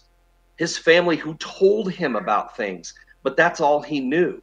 He didn't remember any of it himself. So he had no recall whatsoever on how he picked up this spirit or whatever it was. No, none at all. And that's the thing about the stuff in Maryland, became part of the record secondhand. It was all told by, Ronnie's mother and grandmother to the priests. And they wrote it down in the Exorcist diary. Everything else was firsthand. So some of that is fairly confusing. And I think that might have been part of the problem where when it ended, the church did an investigation of it. The Archbishop had a Jesuit professor at St. Louis University investigate the case, and he believed it was inconclusive. not because of what was seen, because there were 48 people who signed a record stating they had seen a possession and they had seen paranormal activity. 48, that's a lot of people. And but he decided it was inconclusive because they couldn't really figure out how it all started. And so they decided to keep it a secret. Ronnie's name was never used. They wanted to protect his identity. They filed it all away. They took all of the copies that Father Bishop had made of his diary and they filed them away. In fact, we would have never have seen any of them if there hadn't been a couple of people who passed them around, and if not for the fact that the head of the Alexian Brothers Hospital, Brother Cornelius, locked a copy of the exorcist diary in the room where the exorcism had taken place. He put it in a drawer in the room, they locked the door, and they never used it because the Alexians truly believed it was a real possession, that it was genuine, that it was authentic, and they did not allow that room to be used. Well, in 1978, they were tearing down the hospital and rebuilding it. There's a new one, and they were tearing down the pieces. And workmen found that diary and gave it to their boss. That's how it originally got out. It was a coincidence. We probably would not be talking about it. And that sounds like an urban legend that somebody found the Ark of the Covenant or something. But it really did happen that way. And it was just one of those fluky things that it got out there and people started to hear the details about it. I mean, now you could get it. I mean, I've got a copy. I've had one for years. And you could get a copy of it now. But at one time, it was, not available to the public. So there was no other record except for this diary that Father Bishop had kept during the entire exorcism. My goodness. Yeah. I'm really surprised that they labeled it as inconclusive. I think that it had something to do with, I think there was a combination of things. Part of it, I think, was that they couldn't figure out how it started. And the other thing is that, again, this is not information this is not something they wanted out there. In the middle of everything they had going on and all the politics that was happening in St. Louis at the time, Archbishop Ritter would have really been on the hot seat if his enemies, and he had a lot of them, because we're talking about 1949 here. This is 6 years before Brown versus Board of Education, where we start, trying to integrate things. He was way ahead of his time. And so him doing this in a city like St. Louis, which was highly segregated, and always had been, because Missouri is pretty much a Confederate state, even though St. Louis wasn't part of the, it was still in the Union during the war. The rest of the state wasn't. But it was still a volatile area at a volatile time. And I just don't think they wanted that out there. I mean, it looked like something out of the Middle Ages to most people. I mean, those people who had even heard of exorcisms at the time. Because that's not something most people talked about in the 1940s, which would have made it even weirder. Now you could probably put something like that out. People wouldn't think that much about it. They might laugh. There'd always be the skeptics. But, but at the time in 1949, I mean, these guys, when Father Bishop and Father Bowden were given responsibility for doing this exorcism, neither one of them knew anything about exorcisms. Nothing. They'd been taught nothing. They knew nothing. They had to do a crash course. But the Archbishop couldn't bring anybody else in because they wanted to keep everything so secret. So putting these two guys in charge, I mean, yes, it did work out okay, but it was really a risk, because if you believe everything that the church doctrine talks about when it comes to exorcisms, they can be extremely dangerous, not just to the victim who's possessed, but to the exorcists themselves. So, I mean, if you believe all those things, and you put two guys in charge who've never done it before, technically you're endangering those guys' lives. There's a lot of sloppy stuff that went on with this. I mean, right. in my opinion, that at that point in the possession, in the alleged possession, Ronnie had not filled the criteria for an exorcism. At this point, he had not spoken in a foreign language. That came later. He had not predicted any kind of future events or spoke of anything that, he shouldn't know. In fact, we don't know if he ever did, because some of the things that he said during the exorcism were so vile that Father Bishop refused to record them in the diary. So we don't know everything that was said. I have a general idea from Father Halloran, but I mean, come on, I'm not going to question a priest about, and tell me about exactly what he said about masturbation. I'm not going to do that. So, come on. So I don't know all of it either, but there's a lot of stuff there that, we may never know that is part of that record. So, again, there's so much that I wish I could tell you that I knew that I don't know. But on the other hand, I feel like I know a lot. Probably more than I need to for a good night's sleep sometimes. Did this spirit or entity ever give up its name? Yes. Eventually it did. It said that it was known by the name of Spite. Now, that's what it passed on in a message to Father. There was a lengthy couple of hours one night when the exorcism was still going on at Ronnie's aunt and uncle's house, Leonard and Doris Hunkler in Belnor. And there was a night where he was passing on, he was saying things, and his cousin Janice, who was older than he was, she was in college, was writing down everything that he was saying. Now, she couldn't get everything, but there is a transcript of some of these things. And he was talking about, he would be there for 10 days. He would go away for 4 and would return. And that its name was Spite. That's what it said. Now, Ronnie, who was, as far as we know, in a trance at the time this happened and was, unaware of what was going on. At the end of the exorcism, when he was describing the angel with the flaming sword that had driven the creature into the cave, he told the priests at the time that when this creature was locked inside the cave, that there was a sign above the door that read Spite. Now, theoretically, he would not have known this, ahead of time. So, I mean, you kind of have to leave that up to you to decide what you think about that. I can't guarantee that that's, legit. But on the other hand, that was the name that it gave to the exorcists. Very strange. Very strange. Well, it also claimed to be the devil a few times, too. And we know that's, actual devil. So, But spite, isn't that one of the 7 deadly sins? Is it? I believe so. I don't know, man. I'd have to count them all. Is it?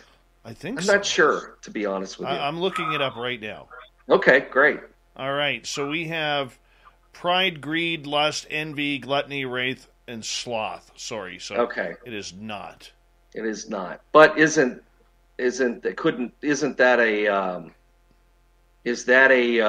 the same meaning as one of the other ones though? Spite, wouldn't that be hatred or greed or envy something? probably. I don't know. Envy probably. Well, regardless, that's the name it gave. And I said though, it also claimed to be the devil a couple of times, which is pretty much like somebody who's in a sanatorium claiming they're Napoleon. But on the other hand, maybe it was talking more metaphorically. I don't know. I don't know. I know what was said. I know what was written. That's what I know. Wow. I mean, this is just... I mean, the fact that the guy came back, because we got about 45 seconds left, came back to live just a prominent life of education and prominence within NASA and being able to take care of his generations with that patent. I mean, that's just incredible. I know. Yeah, it's and again, if he was crazy or if he had some sort of illness, what happened to it? It just disappeared. So. No kidding. Troy, I'm going to get you to hold on right there because we are going to go to break here at the bottom of the hour. When we come back from the break, we'll take your paranormal questions And, of course, we will also get into some more haunted tales with Troy Taylor from American Hauntings .net. Troy has over 130 books out on paranormal, supernatural, true crime. This man is an encyclopedia of the strange and weird, and we love him for it. We'll be back with more with Troy Taylor on Spaced Out Radio coming up right after this.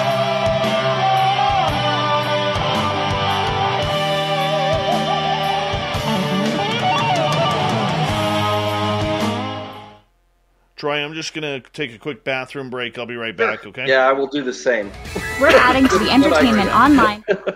Be right back.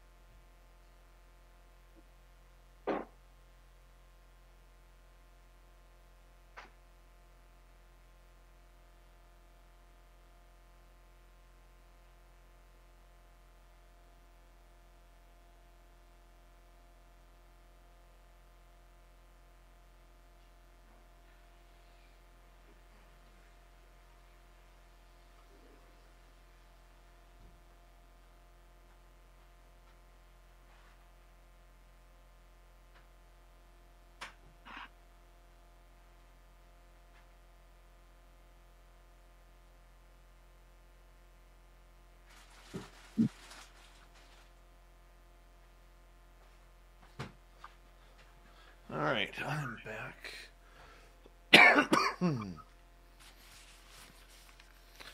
Do do do do do do do do do do.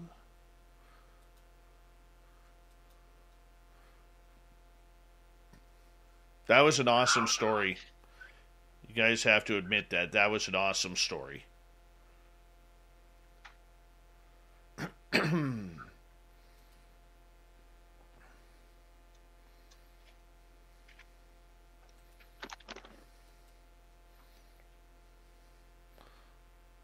So stellar, my friend. So stellar. Oh, good. Good. Oh. Hi, Aussie Steve. And Mr. Cowley. Dun, dun, dun. Welcome back to the show. Oh, Mr. Cowley loves his spaced out radio. That's all I got. That's all I've created. All right. Who else? Ivy Smith has joined us, everyone.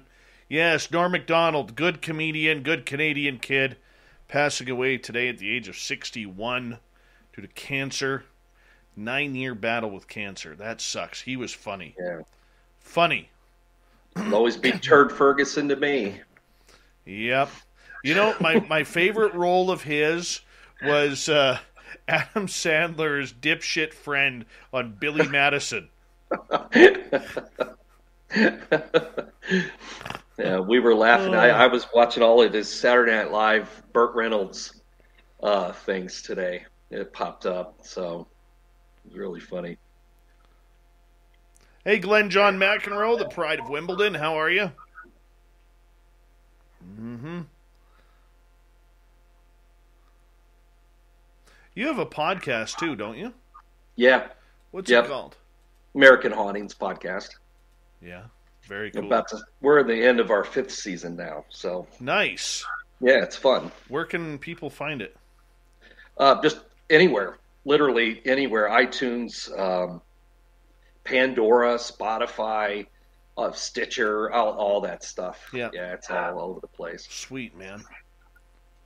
Sweet. Who showed up here? Devil Wolf, how you doing? Welcome. We've got about just over 90 seconds.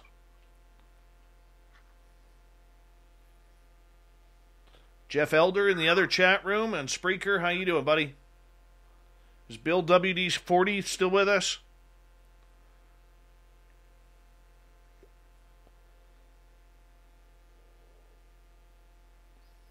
It's good stuff, man. Good stuff. Young Jazz, it's your bedtime. Mom's going to come in your room and give you a spanking.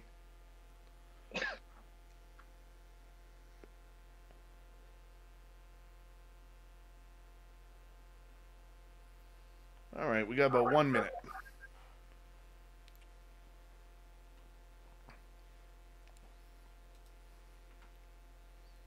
Always sing Mr. Cowley if he comes in late. Always.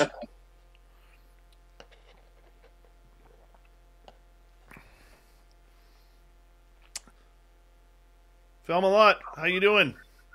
Welcome to the program in our chat room, man. Big thank you to Noble Patrick and Cat Chaser for the awesome super chats. Really do appreciate the love and support you guys give us on a nightly basis on this show. A super chat is a great way to support what we do. Thank you to all the veterans tuning in tonight. Really appreciate it. And, of course, to all our regulars in the chat rooms, YouTube, Twitch, and on Spreaker. We really do appreciate you guys. Here we go, everyone. The second half of the show starting right now, so stay tuned.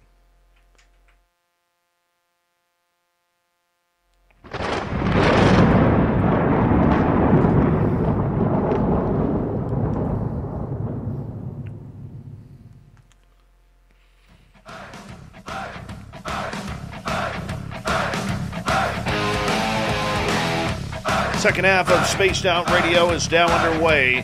My name is Dave Scott. Thank you so much for taking the time to join us. We really do appreciate earning your listening ears. Reminder to all of you that if you miss portions of this show or others, check out our free archives by going to youtube.com/Spaced Out Radio. Do me the favor, hit that subscribe button. Our website is spacedoutradio.com, where we have a plethora of features for you, including rocking out to Bumblefoot and reading up on Captain Shirk's SOR Newswire. Follow us on Twitter at Spaced Out Radio and on Instagram, Spaced Out Radio Show. We continue on tonight talking paranormal. Author Troy Taylor is with us. He has over 130 books on the subject of ghosts, ghouls, goblins, and every cranky spirit in between. His website, AmericanHauntings.net, if you want to check it on out. Troy, welcome back, man. Hey, thanks. Tell everybody about your podcast. Oh yeah, well actually it wasn't my idea. it's the American Hauntings podcast, and this guy comes up to me one day and says, "Hey, I wonder if you'd be interested in doing a podcast." And I said no. Immediately said no. And but he talked me into it, and he's now like one of my best friends. But we're also 5 seasons in, so we have a good time with it. It's a lot of fun.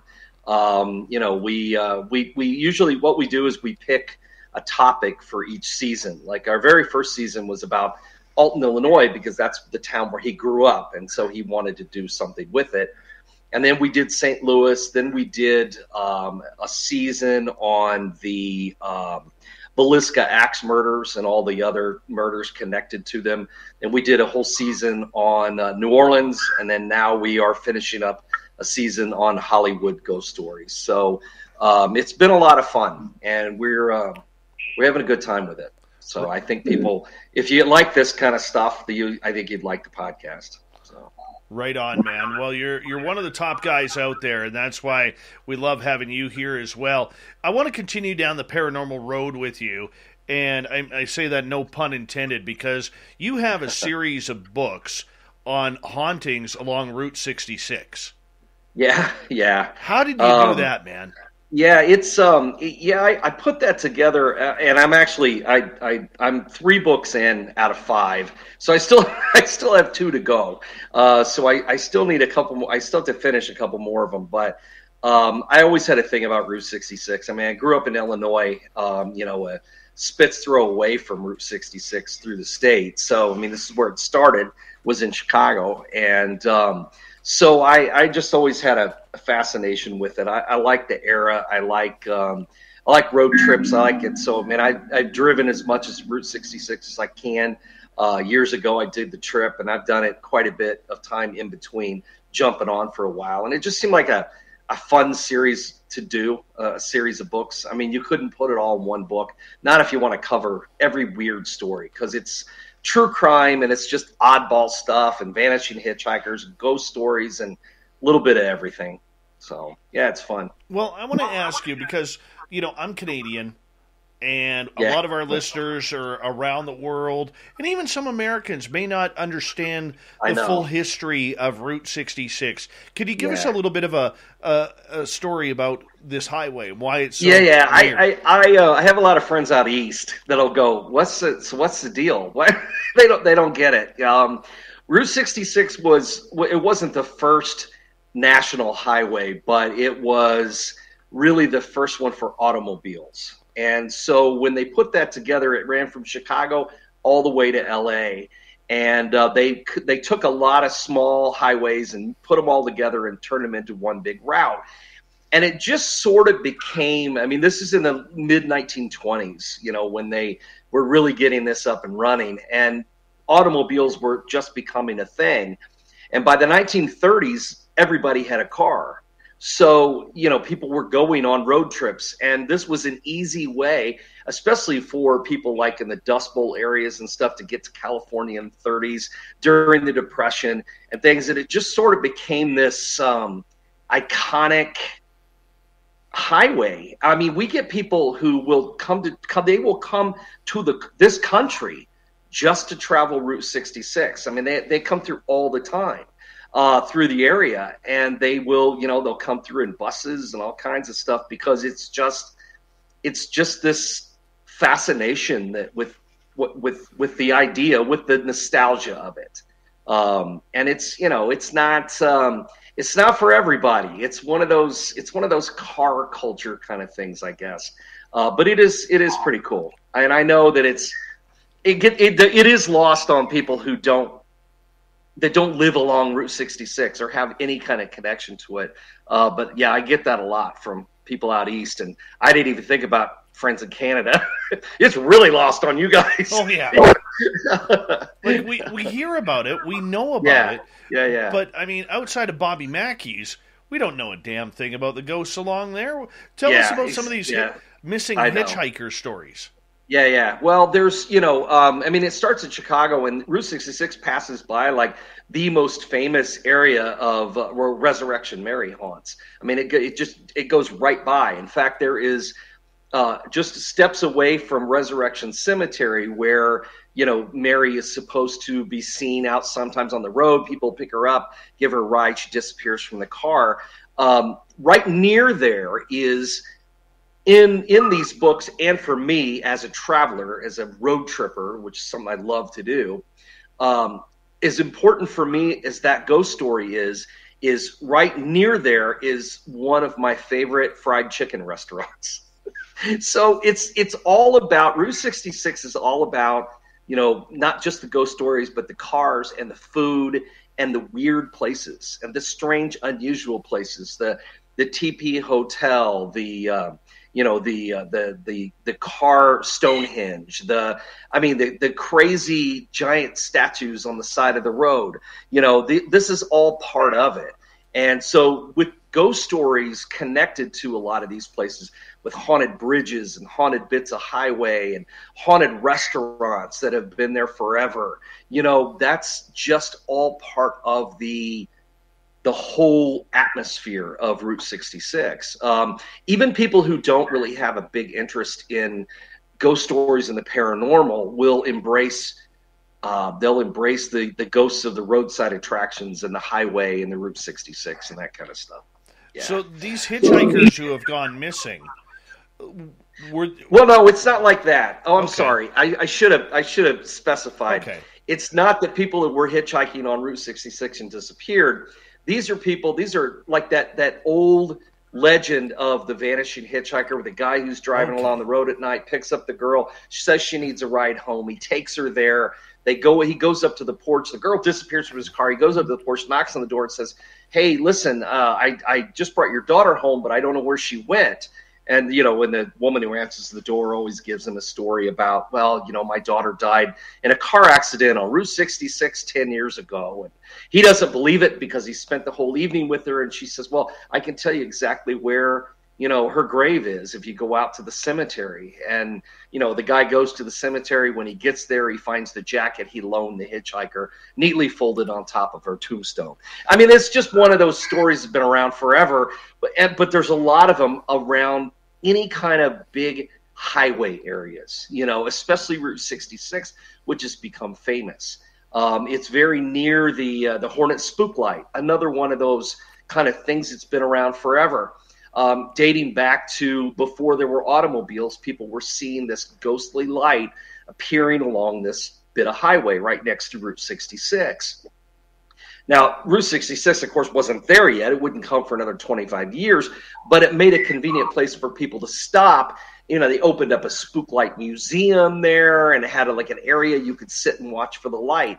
And I'm sure it had some sort of natural phenomena, but of course, it's a ghost light, so everybody had a ghost story that went along with it. But people would come out to see it. They'd line the roads. And I don't do that so much anymore. It seems to kind of be fading away. But for probably 50, 60 years, people would go down there on a regular basis to watch this light come bobbing along the road. And there's lots of places like that along the highway. But again, it kind of goes back to our discussion in the very first hour of little towns being haunted that nobody knows about. Well, the people that live there do, and they've been talking about it for years, for the most part. Every town, everybody goes, well, how come such and such town has so many ghosts? Well, because somebody decided to write them down. Because every little town has a ghost story, at least one, if not more. But they have to be collected. They have to be saved and preserved. That's why I think ghost stories are such an important part of our history. And it all goes back to that again.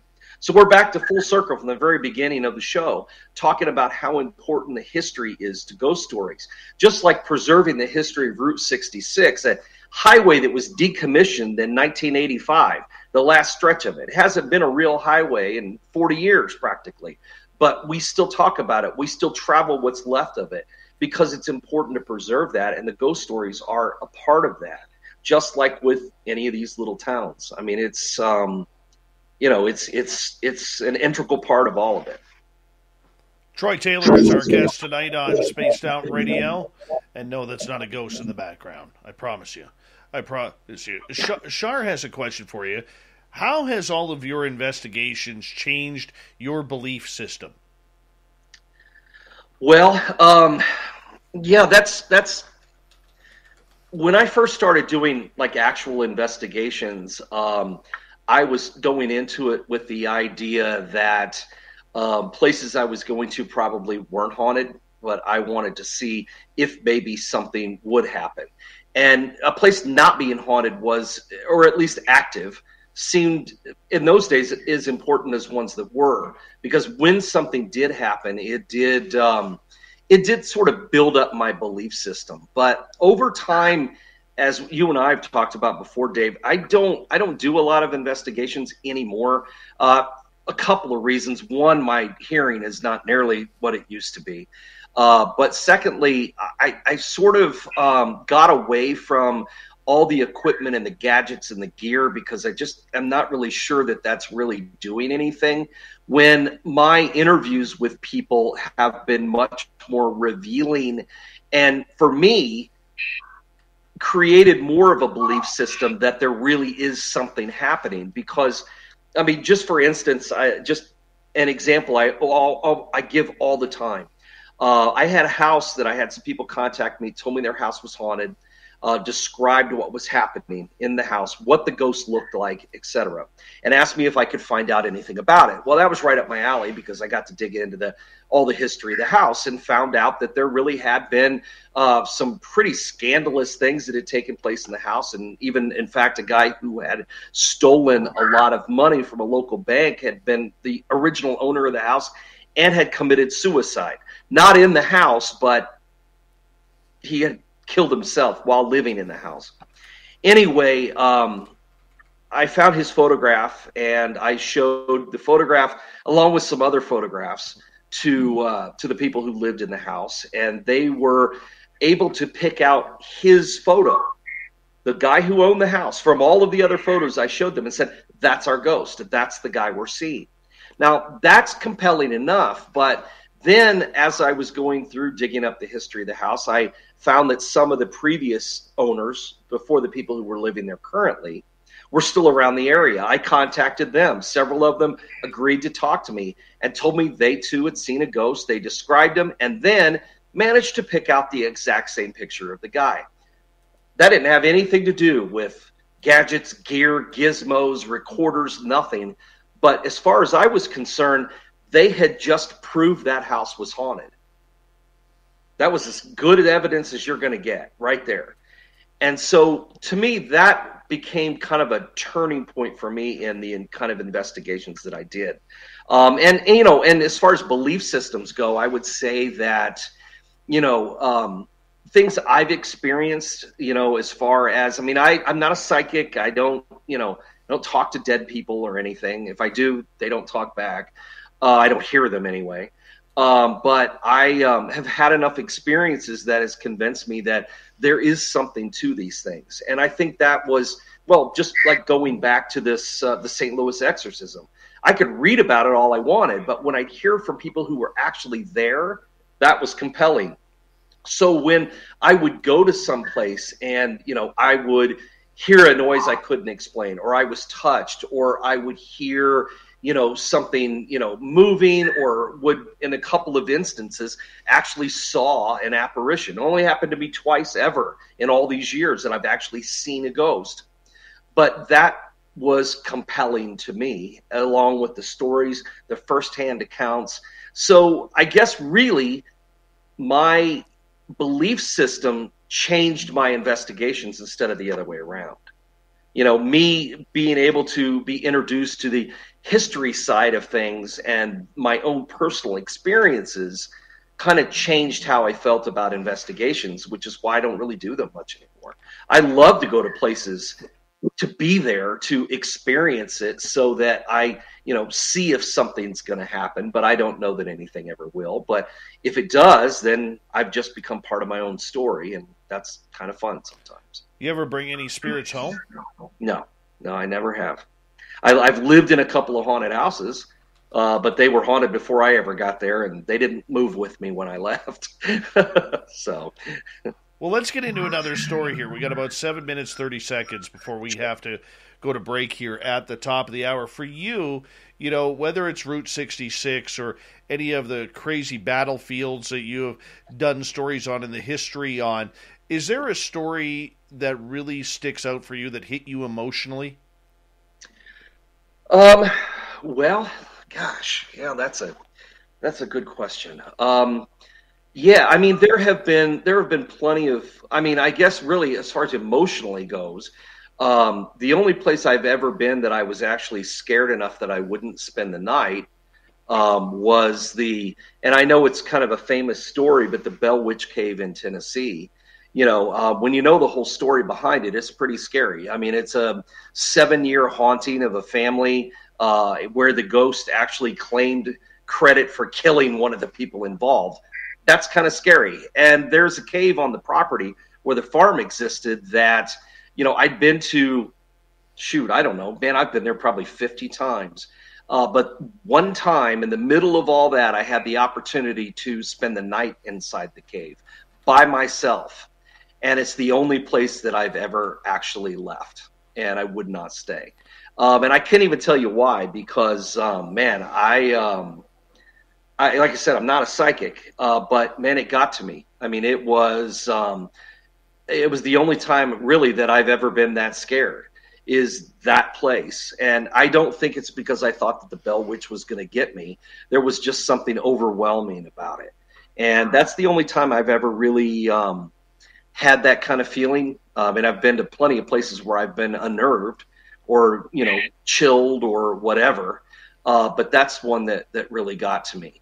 There are other stories that, as far as emotionally goes, that I feel like I've gotten kind of overly connected to. That would be the St. Louis case, this Exorcist case. I think I've gotten a little probably too deep into it. In fact, this is the only book that I've ever written. Back in 2006 when I was working on this book, and I'm trying to watch the time. When I was working on the original book, I actually had I was living in a house that was completely unhaunted at the time. And I was in an office, completely unhaunted. There were no ghosts around. There was nothing going on.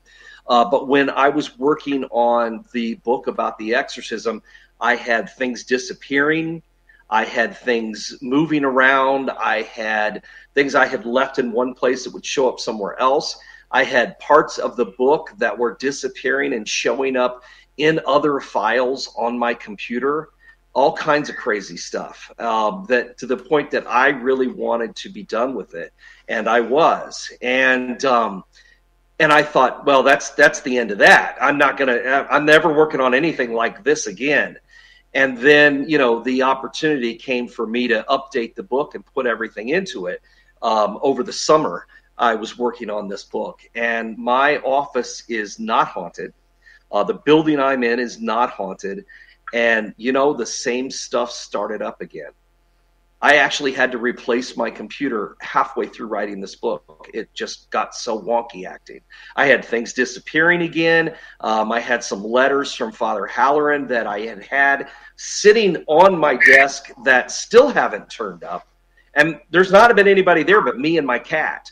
So it's not like I've got somebody coming in moving things around. But I just said to somebody the other day, but the book's done now, and so you buy it. It's your problem.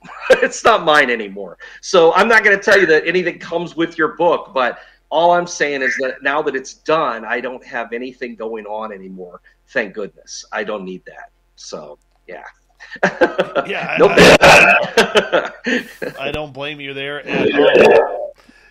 For you, I'm gonna save a question from the audience here for when we come back, because I think it's a great question. But for you, with having that emotional tie, getting back to the Blair Witch Project, or not Blair Witch, sorry, the Bell Witch. What hit you emotionally in that cave? Yeah, I don't, I wish I knew exactly what it was. I mean, this was a story I'd worked on for quite a while, and I had always been interested in it. In fact, when I was a kid, I think I was like 11 or so, and my family, we'd go on road trip vacations, which is probably how I got into this in the first place with all the traveling, but we would stop at all kinds of oddball places. And we were driving through Tennessee, and they had seen a sign or heard something about it. So we went to the cave when I was about 11. That was the first time I was ever there. And I met the guy who had opened it up as a tourist attraction at the time. And, nothing weird ever happened. So, I had an interest in the story all along. And so I started, collecting things and doing some research into it, and wrote a book about it, about the cave and about the Bell Witch and all that. And so I never really expected anything like that. I knew how haunted it was supposed to be. And, I knew about all the weird things that happened there, but I didn't expect that it would happen to me, I guess. And I got into the cave, and I got back about halfway into the cave, where I was just kind of hang out, in the dark and just be there, spend the night. And I don't know, man. It's, caves are weird places. They make a lot of weird noises and things anyway. Water dripping, rocks moving, all kinds of stuff. But man, I've spent a lot of time in caves over the years, but Jesus, there was just something about this. The noises and the stuff. I was convinced there was someone in there with me, and I finally just, man, I'm done. I can't do this. I made it about an hour and a half. I don't even know how I made it that long, to be honest with you. I really don't.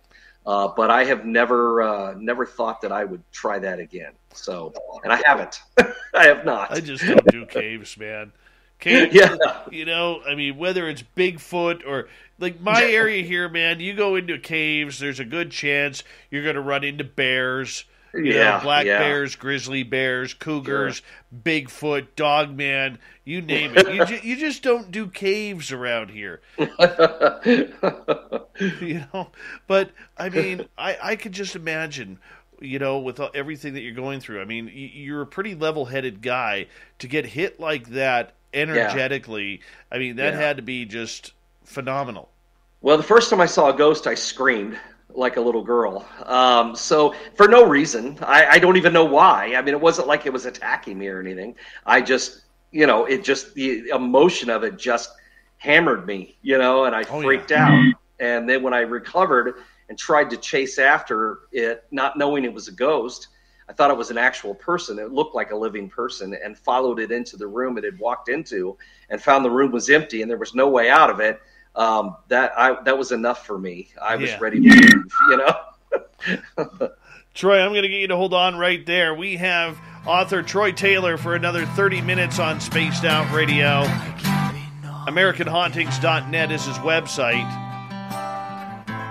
And after that, the Magic 8 Ball is going to get warmed up for your psychic questions when we come back on Spaced Out Radio.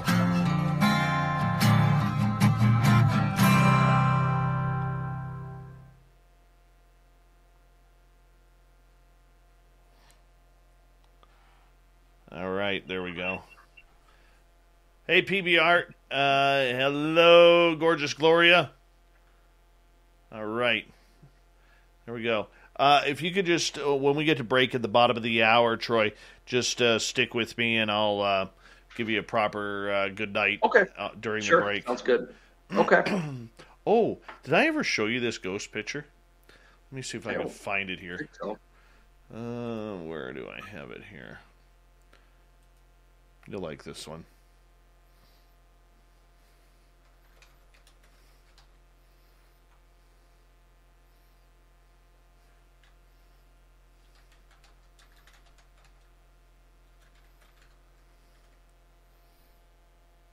Of course.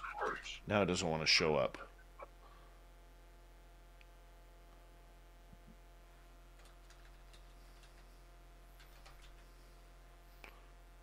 I'll show you this one. But I want to show you the other one too. Where is it here? I just had it out the other day and now I can't find the damn thing. It's usually how it works, unfortunately. Oh, right. Right. It's ridiculous. And, when you're in a time crunch, too, then it really has to become an asshole. You know what I'm saying? Yep. So, try this.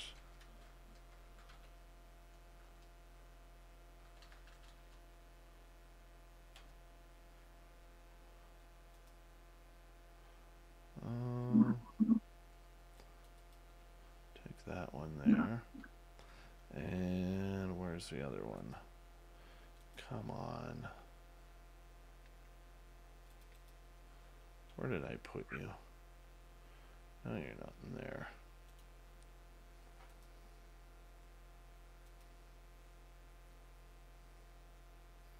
Try this again.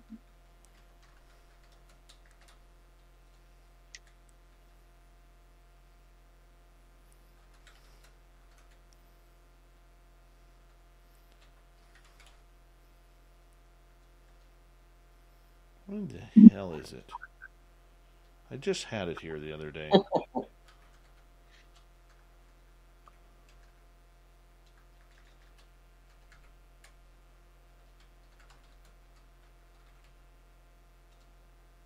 You got to be kidding me right now. This is ridiculous. It's because you're looking for it and you're watching the time at the same time. So I know where there's one online here. Photos. Where are we here?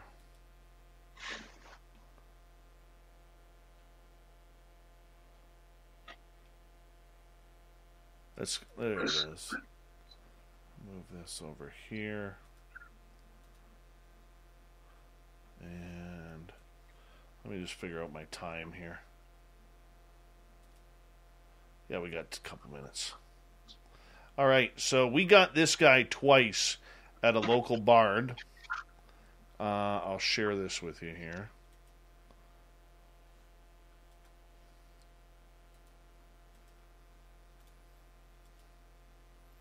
Here, let me just expand that. Heidi's comment, and then we'll go here. So this guy right here on the stairwell. Yeah, he doesn't exist. Oh, okay.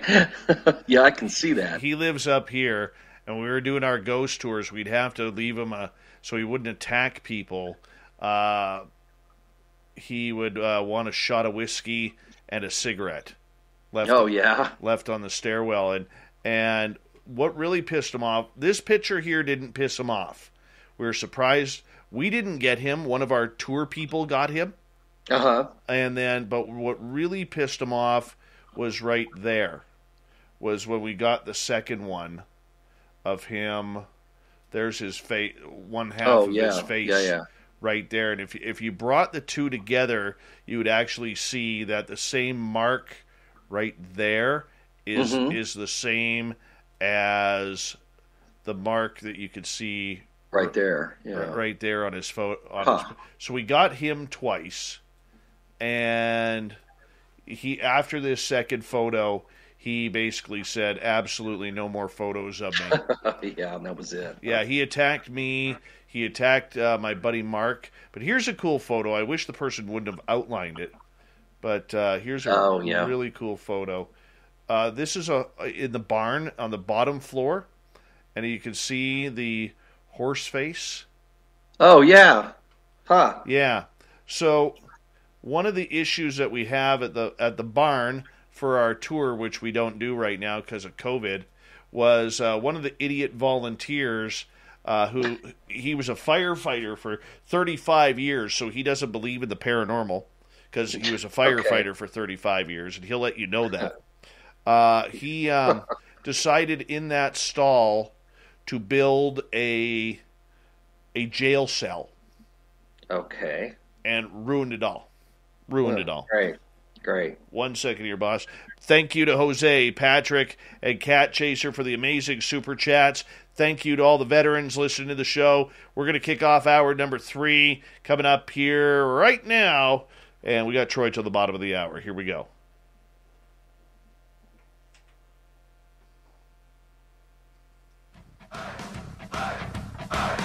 Would you like to connect with us? Head to spacedoutradio.com for all your latest show info. Now, back to Dave Scott and SOR. Third and final hour of Spaced Out Radio is now underway. My name is Dave Scott. Thank you so much for taking the time to join us. We really do appreciate earning your listening ears.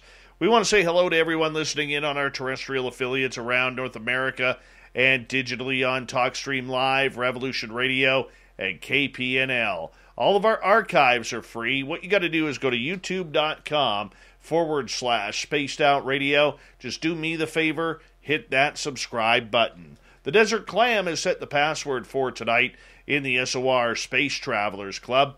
Umbratilus. Umbratilus is your password. Use it wisely, Space Travelers, as the password is set each and every night right here on Spaced Out Radio. Our website, spacedoutradio.com. It's a brand new website. I hope you check it on out. We got some really cool stuff on there for you, including rocking out to Bumblefoot and reading up on Captain Shirk's SOR Newswire. Follow us on Twitter at Spaced Out Radio and on Instagram, Spaced Out Radio Show. For the final time tonight, we introduce our guest, Troy Taylor. He is the creator behind AmericanHauntings.net. He's got over 130 books out there on the paranormal. You can find them on his website. Once again, AmericanHauntings.net. And here we go. Troy, thank you so much for joining us. Sure. Hey, glad to still be here. And awake. Is there any paranormal topic you won't delve into? I don't know. Some stuff just doesn't interest me that much. You know what I mean? I think probably because I'm not one of those people who, has psychic abilities or anything like that. I don't really get into all of that too much as far as, psychic readings, that kind of stuff doesn't interest me that much. It's maybe because I don't have any of those kind of abilities, it all just seems so subjective that I just don't even I don't get into it much, but I really love, pretty much anything else. I don't do a lot of UFO stuff either. Just I don't know why. It's like somewhere you have to draw a line of how much you can fit in your brain. So absolutely. I know I don't have any erotic ghost experiences, but I wish I did. So I wish I could say I am. Up here at Barkerville, we actually have an old brothel at the Barkerville Museum where my buddy Merle tells a story of prostitutes who used to come into your bedrooms at night, and all you'd have to do is leave money on the table, and they'd come in and for their nightly encounter. And he actually tried this one night. It didn't work. I have a feeling it's because it's Merle, of all people. but he actually tried it one night, and the legend is that some people who stay in those rooms at night will actually get approached and feel a ghost crawl into bed with them and try to have sex with them. Well, that's interesting. I wrote a book about sex and the supernatural, and there were a lot of erotic ghost stories in that book, but none of them were firsthand. So, well, Patty Negri did the same thing too. Do you know who Patty Negri is? I don't think so. She's been on Ghost Hunters a number of times. She's a psychic medium out of Hollywood and a ghost tour provider there. So, yeah, she did a whole book on ghost sex. And, yeah? Yeah, I mean, it's pretty cool. I mean, I don't know. I've never experienced it. Don't know if I want to. No, me either. I mean, there was that lady a few years ago that claimed she was married to a ghost pirate. Remember that? I do remember Ghost Pirate Lady. Yeah. Totally. All right, I've asked you a number of paranormal questions tonight, but for you, and I know the thrill of the story is the big part for you, what's the ultimate story you would like to cover? Oh, boy. I've got stuff. I mean, I've got a list of things projects I'm working on, but at the moment, I don't have like a holy grail. I mean, I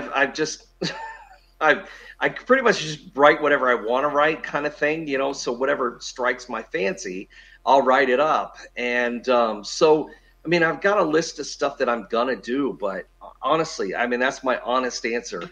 I don't have a holy grail right now. I really don't.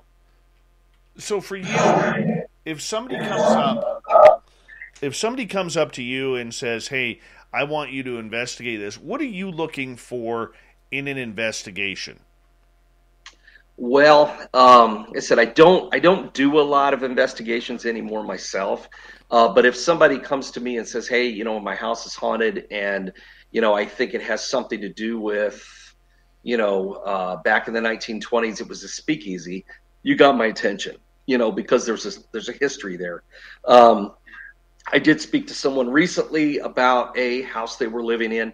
So, and there had been a murder there. So really, I guess what I'm looking for is some kind of background behind this story. And they don't have to provide it. I mean, it might be something that, just like that case I was talking about earlier, when I had the different generations of people who lived in that house who all had the same experience. I mean, I did the work on that myself. I just needed to know that there was something there that seemed to have some history behind it.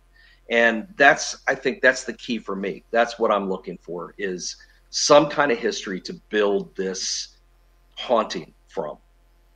Don't blame you. Yeah. Don't blame you. Are there any paranormal subjects that are just off the table? A lot, like, for instance, I know a lot of paranormal investigators hate dealing with cases with children. How about for you? That has not actually always been a bad thing in my experience. I've had some different places that did have, kids there and kids involved.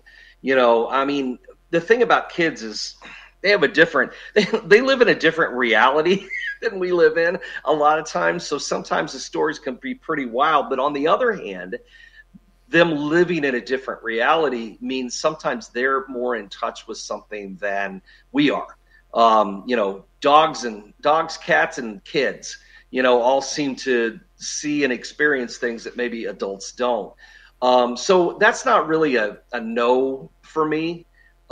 Usually what becomes a no for me is I'm not really super into, getting away from ghost stuff. I try to stick with hauntings and the supernatural rather than, things like UFOs or Bigfoot or something like that. That's not really my area of expertise / interest. I'm not saying that I don't believe that it's all possible. It's just not something that I don't have the attic space in my head to get into all that too. Would that include something like black-eyed children? See, that almost fits. That goes beyond ghosts into the realm of, for me anyway, into the realm of things like Men in Black and that kind of thing. I'm not saying they don't exist. It's just some of this stuff.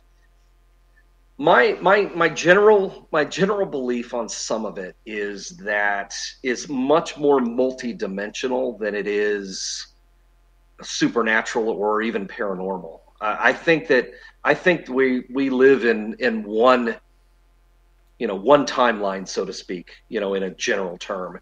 And I think that I've always thought that's where UFOs and Men in Black and some of that stuff come from.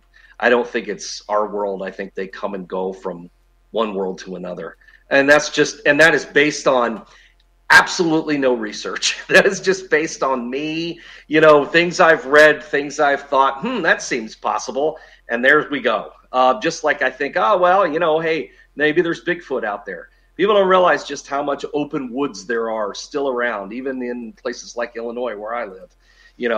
There certainly could be something living out there, but how come we haven't found a dead one? I know there's all these, arguments for all of it, but I guess I choose to be a healthy skeptic. In other words, I don't necessarily believe everything, but I'm open to the possibility of it. So I will, a lot of times with some of this stuff that gets out of my easy feeling about ghosts and hauntings and that kind of thing, I'll get into, and think that maybe it just comes from another dimension, and we'll leave it at that. That's just easier for me to just put it there, I don't blame you. There's an awful lot of things, and you can only handle so many at a time. Do you believe in UFOs, though? This comes from Patrick, and how that might affect religion. Do you have an opinion on it? Well, I mean, my opinion, I think, would be fall into the same place of this other stuff. Is there's a couple of different ways to look at it. I think that, for one, we would be super naive. Well, let's put it this way. Only humans could believe we were the only living intelligence in the galaxy, or in the universe, rather. I mean, I think there's got to be other sentient beings out there somewhere. It's just too big. We can't be the only one. Now, whether or not they would, again, how arrogant are we to think they would travel multiple thousands of light years to come here to see what we're doing, which is not that interesting. So there's a bit of that. So you think maybe still, again, it's possible. But for me, I think it gets into that whole multidimensional thing. I'm not convinced UFOs are coming here from anywhere. They're here. They're just not here. Does that make sense? I mean, not really. They're in another version of our world, maybe. I don't know. Maybe they're from the future. I have no idea, honestly. I know nothing about UFOs other than I like the X-Files. That's pretty much where my UFO knowledge comes from. It can only go so far. But on the other thought, though, getting into the religious thing, if UFOs did show up or aliens landed on this planet, I think that it would upend religion for people who are religious, because then they now have to consider the idea that the God they believe created them to be just special here on Earth, you're not really that special, because he apparently did it somewhere else too. So I guess it just all depends on how you feel about those kinds of things. So I'm giving you these off-the-cuff answers about something I know nothing about, so I apologize. All right, let's get to John's question here, where John is asking, what are your thoughts on ghost trains? I think that the majority of hauntings that we write about, talk about, do research on, I think that the majority of them are what I've always called residual hauntings. It's just a memory, a history that's left behind, a memory on a place, and it repeats itself over and over again. And I think that explains a lot of sightings of ghost trains. There have been so many over the years of firsthand accounts collected from people where there have been, horrendous accidents. There have been stories of people hearing crashing trains when there's no trains there. People have seen trains on the tracks. There's a really great story about the big Florida Keys hurricane that happened in the 1930s, about this brave railroad engineer who ran his train backward to try to rescue people, to get them off. The only way to get out to Key West at the time was by the railroad that had been built, Flagler's Railroad. And so this guy had taken his train and ran it backward to try to rescue people. And since that time, whenever there have been hurricanes in that area, people have seen a repeat or have heard this train repeating itself in the same spot. It's a great story. I mean, I can't vouch for it firsthand, but it's one that's been repeated over and over again. One that I've always had an interest in is the train of Lincoln's funeral train, that ghost train, which is, traveled after Lincoln's death, President Lincoln. His death traveled reversing the route he had taken to get from Illinois to Washington for his inauguration. They reversed it so that people all over the North could view his body. Became the very first public viewing of an embalmed corpse in American history, was traveling Abraham Lincoln across the country. And since that time, there have been lots of reports across New York, Pennsylvania, Ohio, Indiana, even Illinois, of this train repeating itself around the anniversary of middle of April, the anniversary of the assassination and the trip back. That's one of those stories that has been around for, 165 years now, and people are still telling it. Do I know that it's an absolute fact? Or I don't know if it's just an urban legend, but as many times as it's been collected in newspaper accounts and first-person accounts and people who swear they've seen it, I really think there may be something to the story. Maybe it's just a residual thing, but there's your ghost train answer. See, there's something I knew something about. It's not UFOs. The Fraser River here in British Columbia, in the lower portion between the ocean where Vancouver now sits, Richmond now sits, and Yale before you end up in the canyon, actually used to have a lot of paddle wheelers on it, more so than the Mississippi River. Wow. And what I'm surprised with is, before I get to Gloria's question, is that nobody ever reports seeing these paddle wheelers. Really? Yeah, I'm just blown away by that. Yeah, we have those on the Mississippi. We get a lot of Phantom River boats, so I'm surprised. No, exactly. Let's get to Gloria's question. Do you have any favorite EVPs that you've heard over the years? Not really. I really don't. I've heard some that have been interesting, but that's one of those things. For me, this is just for me speaking. If you go into an EVP, if you go into it skeptically, or even just, trying to apply too much logic to it, they can be anything. And unless you're there when the EVP is recorded, it's kind of hard to know if it's absolutely genuine, because anybody can make an EVP and say that it's something. Probably I'll tell you exactly when I started. I mean, there's all kinds of criteria that I've said that this is how you should do an EVP. Set it up with all these cameras so that you can monitor the whole thing the entire time. That way, for sure if something comes up. But I stopped kind of just genuinely believing in wandering around picking up things, asking questions into a tape recorder. This has been years ago, but we had done an investigation at this spot that used to be it really was a speakeasy and a gambling parlor back during the 1920s and early 1930s. And we'd gotten access to it. It had been abandoned and had been opened up, and we were able to get in there and do a bunch of investigations. We had a lot of really good information and photographs and things out of it. But we were in there one night doing an EVP session, and you could hear on the tape when we're listening to it as our group, we got together, we're listening to all of our audio, and you can hear me asking questions. Is anybody here with us? The standard stuff. Well, at one point I said, you can hear my voice on the tape say, is there anyone here with us? And you hear a voice that goes, hello, just like that, plain as day. Now, I knew it wasn't no one had spoken, and we hadn't heard it spoken aloud. It had just shown up on the tape.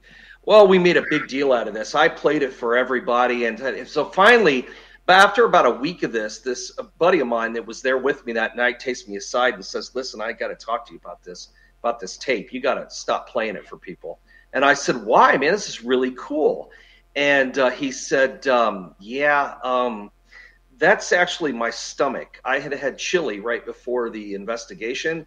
And I was sitting by the tape player, and it was my stomach making a growling noise. Sure. Because I needed to go to the bathroom.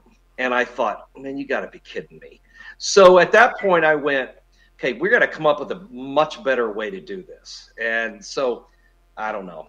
So I've heard some cool stuff, but it's just, I don't know. It's hard to say.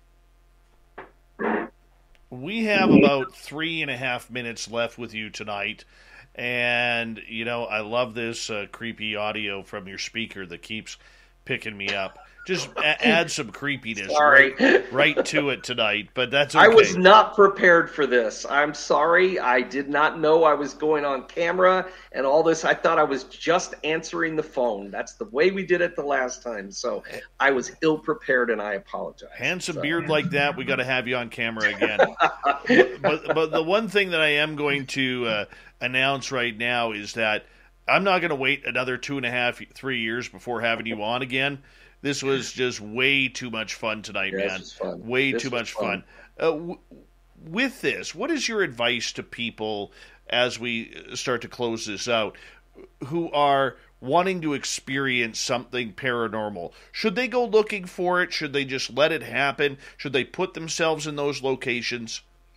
Well, I mean, that's what I do. I like to put myself in the location. I don't ever go anywhere. I'm not one of those people. I don't confront people or taunt, anything that might be there. I don't believe in that kind of thing. I think if we really believe that these ghosts are the personalities of people who've died and are now returned to this place, just being a jerk to them doesn't seem like the best way to go. Not to me anyway.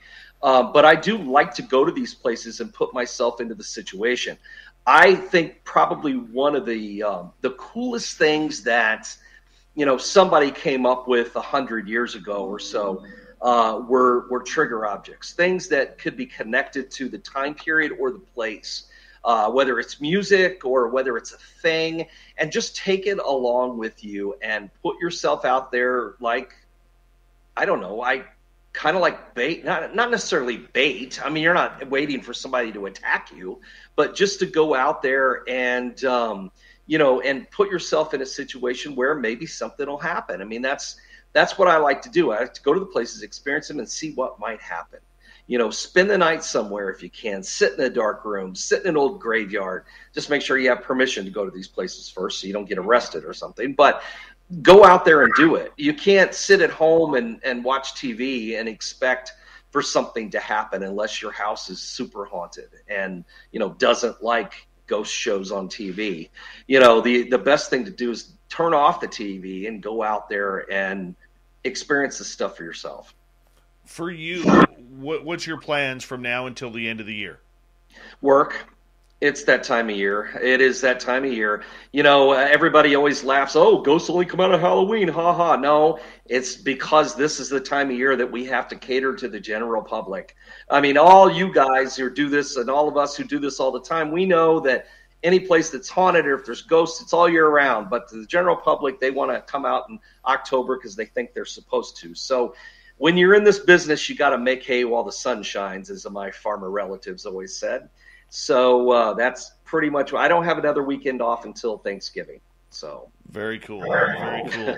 Troy, I want to say a big thank you for you coming on Spaced Out Radio once again and sharing an incredible story about exorcisms and everything. You're one of the best out there, my friend, and I mean that wholeheartedly to you. That. And definitely going to bring you back on much sooner, probably in the next 4 to 8 months. That's for sure. Sounds good, man. All right. Troy Taylor, everybody, his website, and I suggest you check it out, AmericanHauntings.net. You can find all of his books there. There's 130 to choose from. Yeah, that's an author. Never puts the fingers off the keyboard. Coming up next, I'm going to warm up the Magic 8 Ball. Let's get psychic here. See what we got for our audience with their questions next.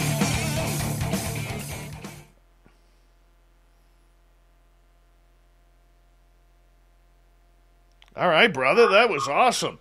All right, cool. Thanks, man. Yeah, man.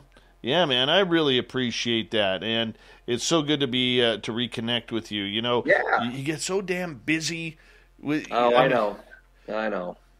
So no, I really appreciate it, and thanks to my team for tracking you down. We'll make sure that we get you in here.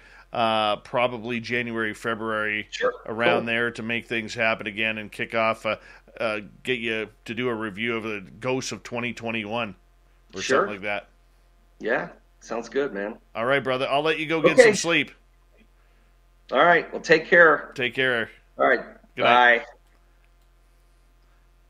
All right, Troy Taylor, everyone. How fantastic was that?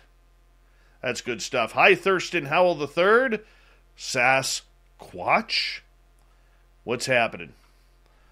Got the Magic 8 Ball here. Starting to warm it up. Yeah, man. That was a good show.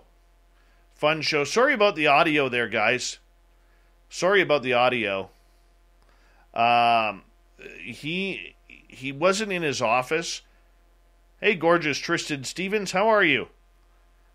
He wasn't in his office, so he set up his computer at home and he didn't have headphones, so the feedback was coming through his speaker, so that's why it sounded like I sounded demonic every now and again.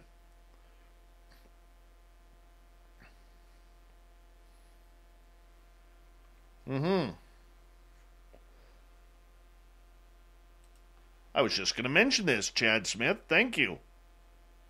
Our new website and merch store. Go to spacedoutradio.com. Check it on out. Ben from UFO Garage has literally taken the idea of a cool website right out of my head and put it right on the internet for you guys to check on out. We got a great store there. Today we sold a number of t-shirts. Today. And we also sold a Merle hat. Yes, a Merle hat. How cool is that? So make sure you check it on out. We got some really cool swag. It's another great way to support what we do. And then when you get your swag, what I want you to do is I want you to take a picture of it because we have a cool section on our website that is a fan zone. So if you haven't seen our new website yet, I'll quickly show you here. And let's go spacedoutradio.com. We'll share the screen here. Oh, look, there's Lynn Wallington right there. Little Lynn Wallington. Go right here, shop. And check all the cool stuff out. Look at that, a Chad Smith shirt, everyone. You can look like Chad Smith by your own Chad Smith t-shirt with a wrench on it. Yeah. How cool is that? A Chad Smith t-shirt. El Ovni Volador. There he is. El OVNI Volabdor. The Woo Factor shirt. Bigfoot. We Own the Night. Another version of We Own the Night. I love this color. SpacedOutRadio.com. You got aliens? Right there. Merle. Tomorrow night, by the way. Merle. The Woo Train shirt. And if you click on these, it's not just shirts. No. You can click on, let's say this Chad Smith shirt here. And look what we got here. We got Chad Smith stickers. Chad Smith mask, if you're still into wearing one of them. And, yeah. That's how it goes. That's how we roll around here. You know, let's see what else we got here. Let's check out this one. What do we got here? Look at that. A We Own the Night hat. How cool is that? How cool is that? Friggin' cool. What else we got here for swag? Hoodies, shopping bags, coffee mugs, water bottles, camper mugs. Yeah, that's how we do it here. That's how we do it. SpacedOutRadio.com.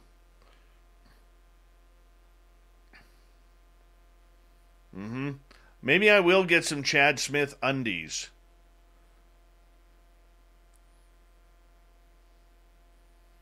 I'll have to talk to Ben about that. Thank you to Ozzy, Steve, Jose, Patrick, and Cat Chaser for the amazing super chats tonight. Really do appreciate the love and support. And get your questions ready because it's time for the Magic 8 Ball. And we need your questions, so fire them up here, people.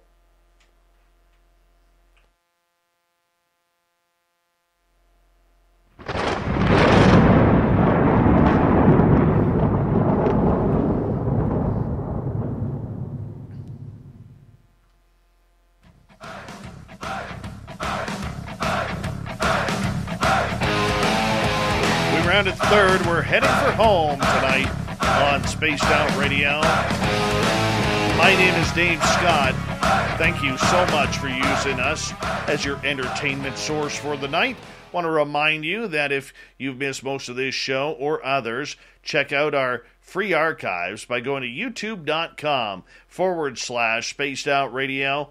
Do me the favor, hit that subscribe button. Our website is spacedoutradio.com, where we have a plethora of features for you, including rocking out to Bumblefoot and reading up on Captain Shirk's SOR Newswire. Follow us on Twitter at Spaced Out Radio and on Instagram, Spaced Out Radio Show. Speaking of the night, here we go.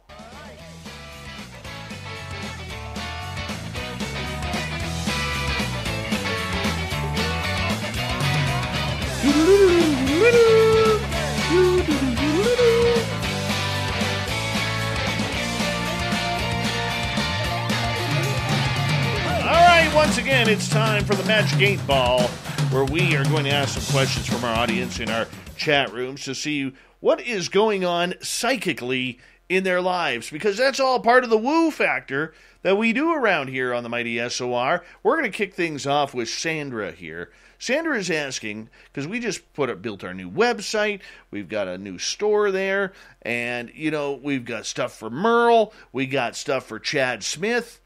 Who's going to outsell who? Magic 8 Ball. This is who Sandra wants to know. And Sandra, reply hazy, try again.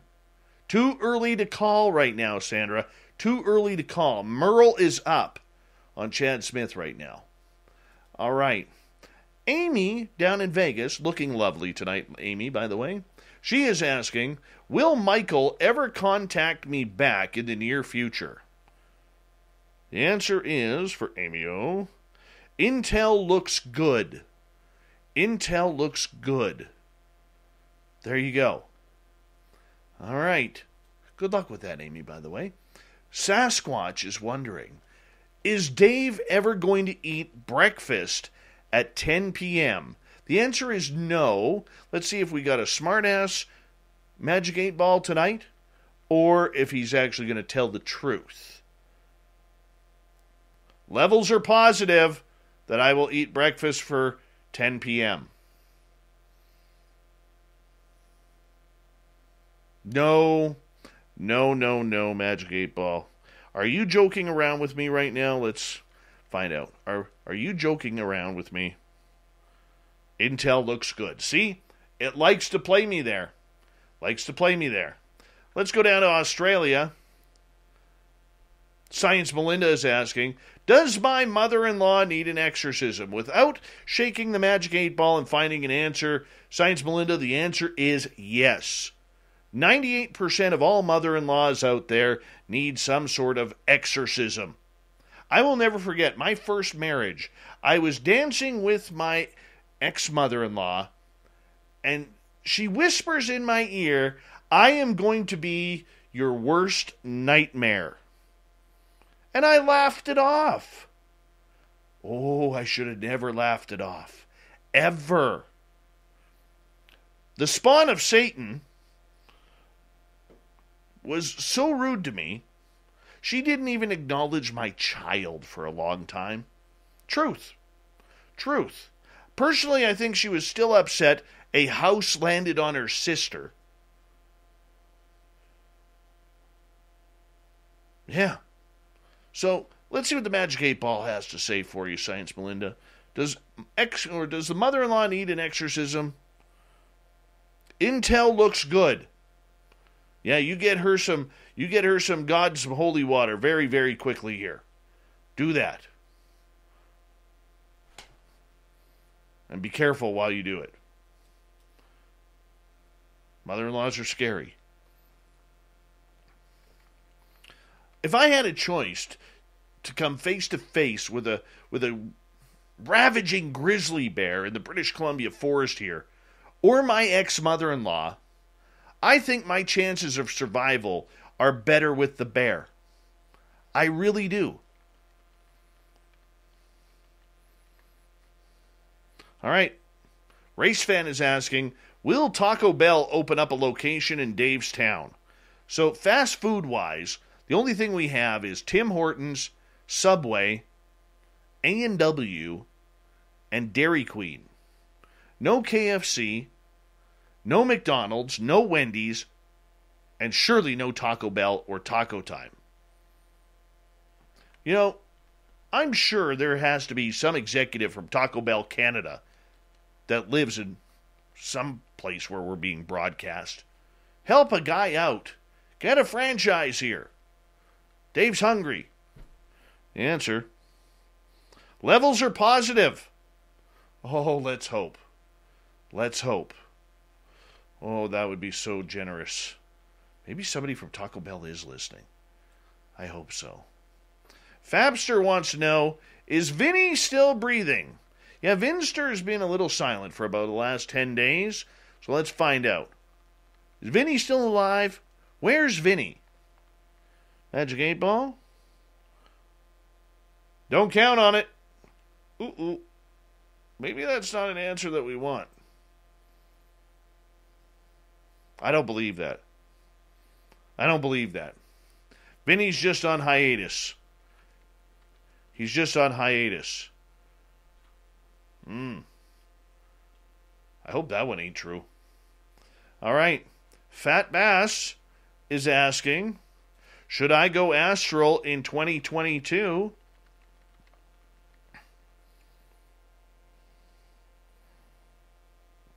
It is decidedly so. You need to. Yeah. Go for it. Go astral travel. It's fun, man. Go for it. John, Fedora John, is asking, Dear Magic 8 Ball, if I lose my virginity to a ghost, am I still a virgin?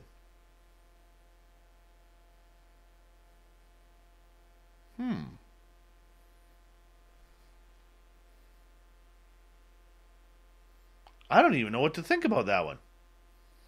Let's ask the Magic 8 Ball. If John loses his virginity to a ghost, is he still a virgin? Reply hazy, try again. All right, we'll try again. Infinitely yes, John. If you lose your virginity to a ghost, you are still a virgin, according to the Magic 8 Ball. B. Hoff is asking, Magic 8 Ball, are the stinky aliens and demons the same thing? Good question. Stinky aliens, demons farting out sulfur, like they've just eaten 14 dozen rotten eggs with some onions and some asparagus mixed in. Answer is yes and beyond. Ooh. Wow.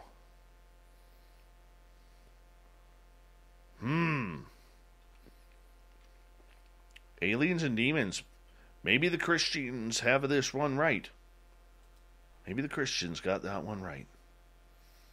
Lynn Sows is asking, is there an SOR bar on the other side so we can all hang out someday? Good question, Lynn. In hypersleep. Yeah. Well, of course, we're all going to be dead, Magic 8 Ball. That's why she wants to know if there's an SOR bar on the other side. Can you answer that? Do we get a bar? Don't count on it.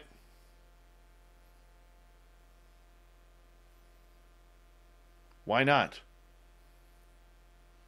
Why can't we have an SOR bar on the other side? That sucks. Chris Mo in Austria wants to know, are you being snarky tonight, your Magic 8 Ball? Sensors read no. I think it's got an attitude tonight. Maybe not snarky. There's a little bit of an attitude. Let's go over to Jennifer's question. Jennifer's asking Magic 8 Ball, is the bridge cursed? What bridge? Now I'm curious. It is decidedly so. Yes, it is cursed. So if you see a Mothman all of a sudden flying around your area, Jennifer, get the hell out. That bridge may collapse. Just saying. Been proof of that in the past. All right. Sinister Vax is wondering, should I go into early retirement? If you're in sales, you take that retirement, you come see me. We may need you. Levels are positive. Retire early, Mr. Sinister Vax. Retire early. Go for it. Enjoy it. You've worked long enough. Worked hard enough. All right. Ivy wants to know, Magic 8 Ball, will the new Ghostbusters movie be good? All clear. Should be. Should be good. I'd like to see that. All right. Sasquatch is asking, Taco Bell got rid of nacho fries. That's terrible. That is terrible news. Should I contact my senator? How do you get rid of nacho fries? That's the perfect side to a burrito. Oh, don't tell me this horrific news. Magic 8 Ball says, Sasquatch, as I see it, yes, contact your senator. There's no way Taco Bell should be doing that again. They already screwed with the menu a couple years ago. See what else we got from our audience. Michelle wants to know, instead of a bar, do we get an SOR spa on the other side? Out of fuel. Try again later. Not liking that question. Man. Logan is asking, Magic 8 Ball, my wife passed gas at the store today. Had beans and ham last night. Did anyone walk into it after she ran away out of the aisle like a bandit? Oh my gosh. Oh my gosh. This is a brilliant... Oh, I love my audience. Love my audience.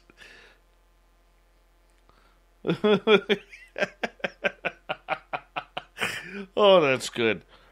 Yes, and beyond. Oh, my goodness. Oh, the Magic 8 Ball. This is why we love it.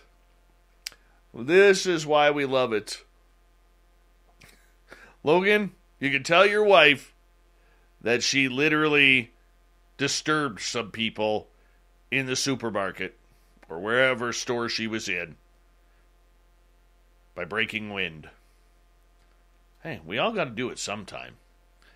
Sandra, will Dave find a bear in his yard? You know what's weird about that, Sandra? Is right before the show tonight, I picked up my boy from guitar lessons, and I looked up in my trees, because I got 8 tall trees in my front yard, and that was the first time ever I've actually looked up in my trees to see if the bear was up there. Because he knocked over my recycling last week. Wasn't happy about that. I gave the ghost in my yard a little crap for that. I said, what is that? What is this all about? Anyways. Out of fuel. Try again later. Haven't seen the bear around lately. I don't know if he's moving on or into a different area. But that doesn't surprise me, that answer. And we got time for, 1 or 2 more here. Sasquatch is asking, will Logan's wife throw him out of the house tonight due to embarrassment on Spaced Out Radio? Levels are positive. Logan, you better go get a hotel room, because you are in trouble tonight. You are in trouble. It's either the couch or the hotel. Maybe a Motel 6. She might even not even grant you a hotel. You might get stuck at a Motel 6 for this one, man. You just might. I feel bad for you right now, dude. Feel really bad for you. All right, let's get to the news.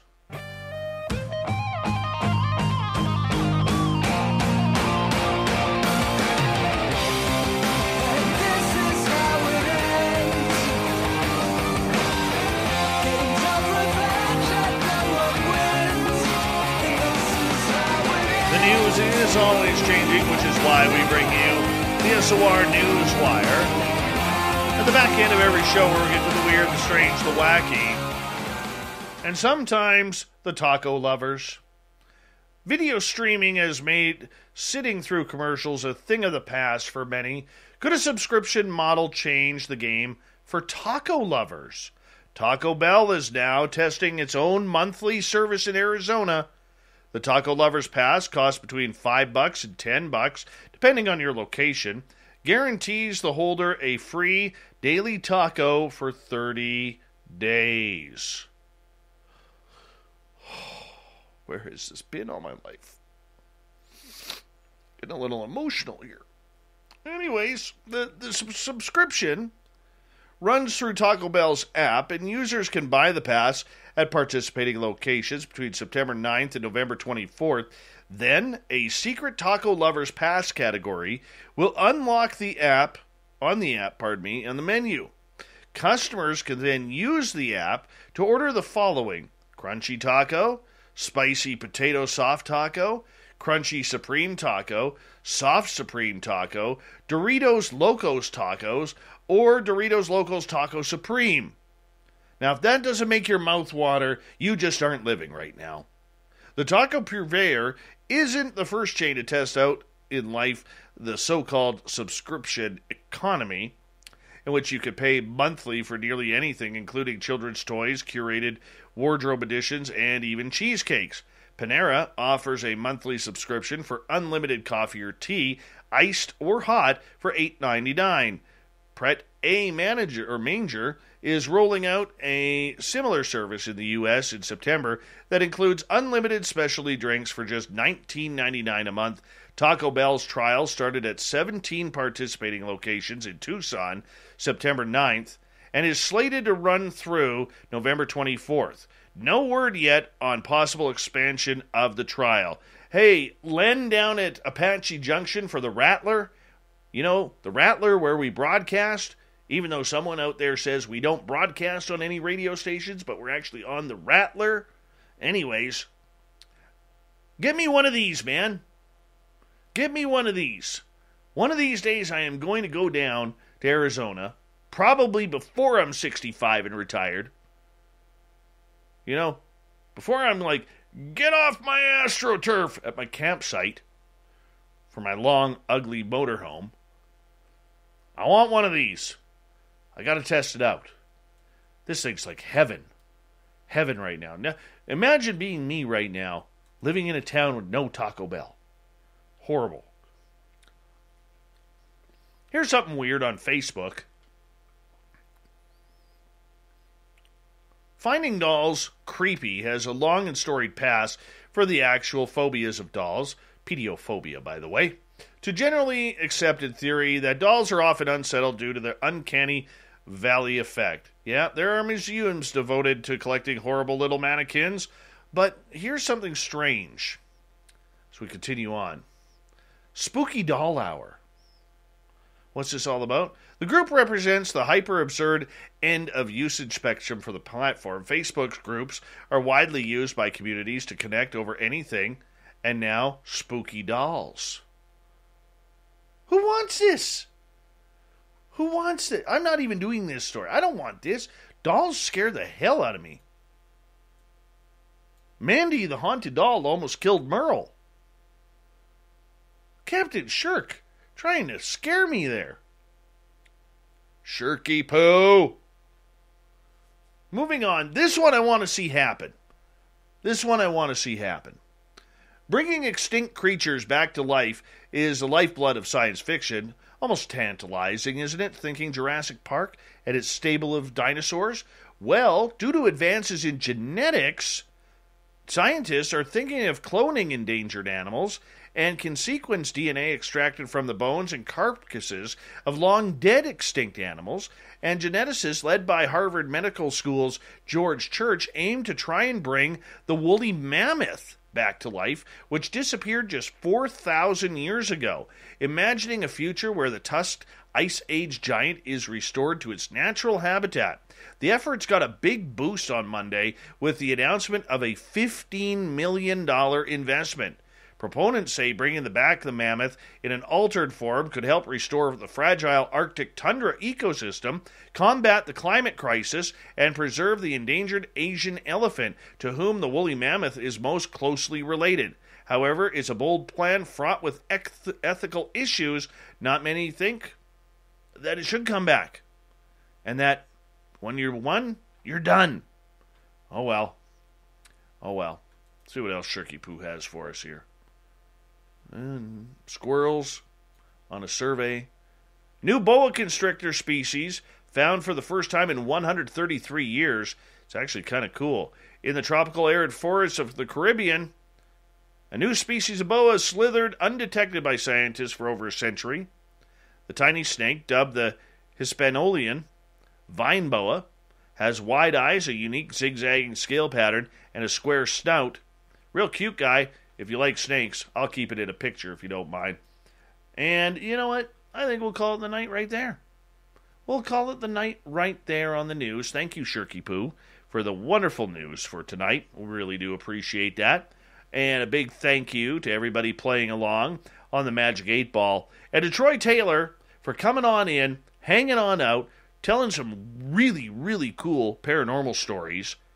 His website, AmericanHauntings.net. 130 books he's written over the years. 130. That's a busy guy, man. We got Mr. Ron Bumblefoot Thal rocking in the background with Little Brother is Watching. Bumblefoot is the official music of Spaced Out Radio, rocking us in and out of every single show. Get your horns up for the guitar god himself. Special thanks to everybody listening in at work, at home, in your cars, wherever you may be. Thank you to everyone in our chat rooms tonight on YouTube, Twitch, LGAB, Revolution Radio, Spreaker, Facebook, the Space Travelers Club, and on Twitter at hashtag Spaced Out Radio. I know you're out there somewhere. Remember, this show is copyright by Spaced Out Radio and SOR Media Ventures Limited. Thank you so much for choosing to share your evening with us, because together, my friends, Make a mistake. We're watching. we own the night. Mr. Bumblefoot, we need a favor. We need you to take us us home.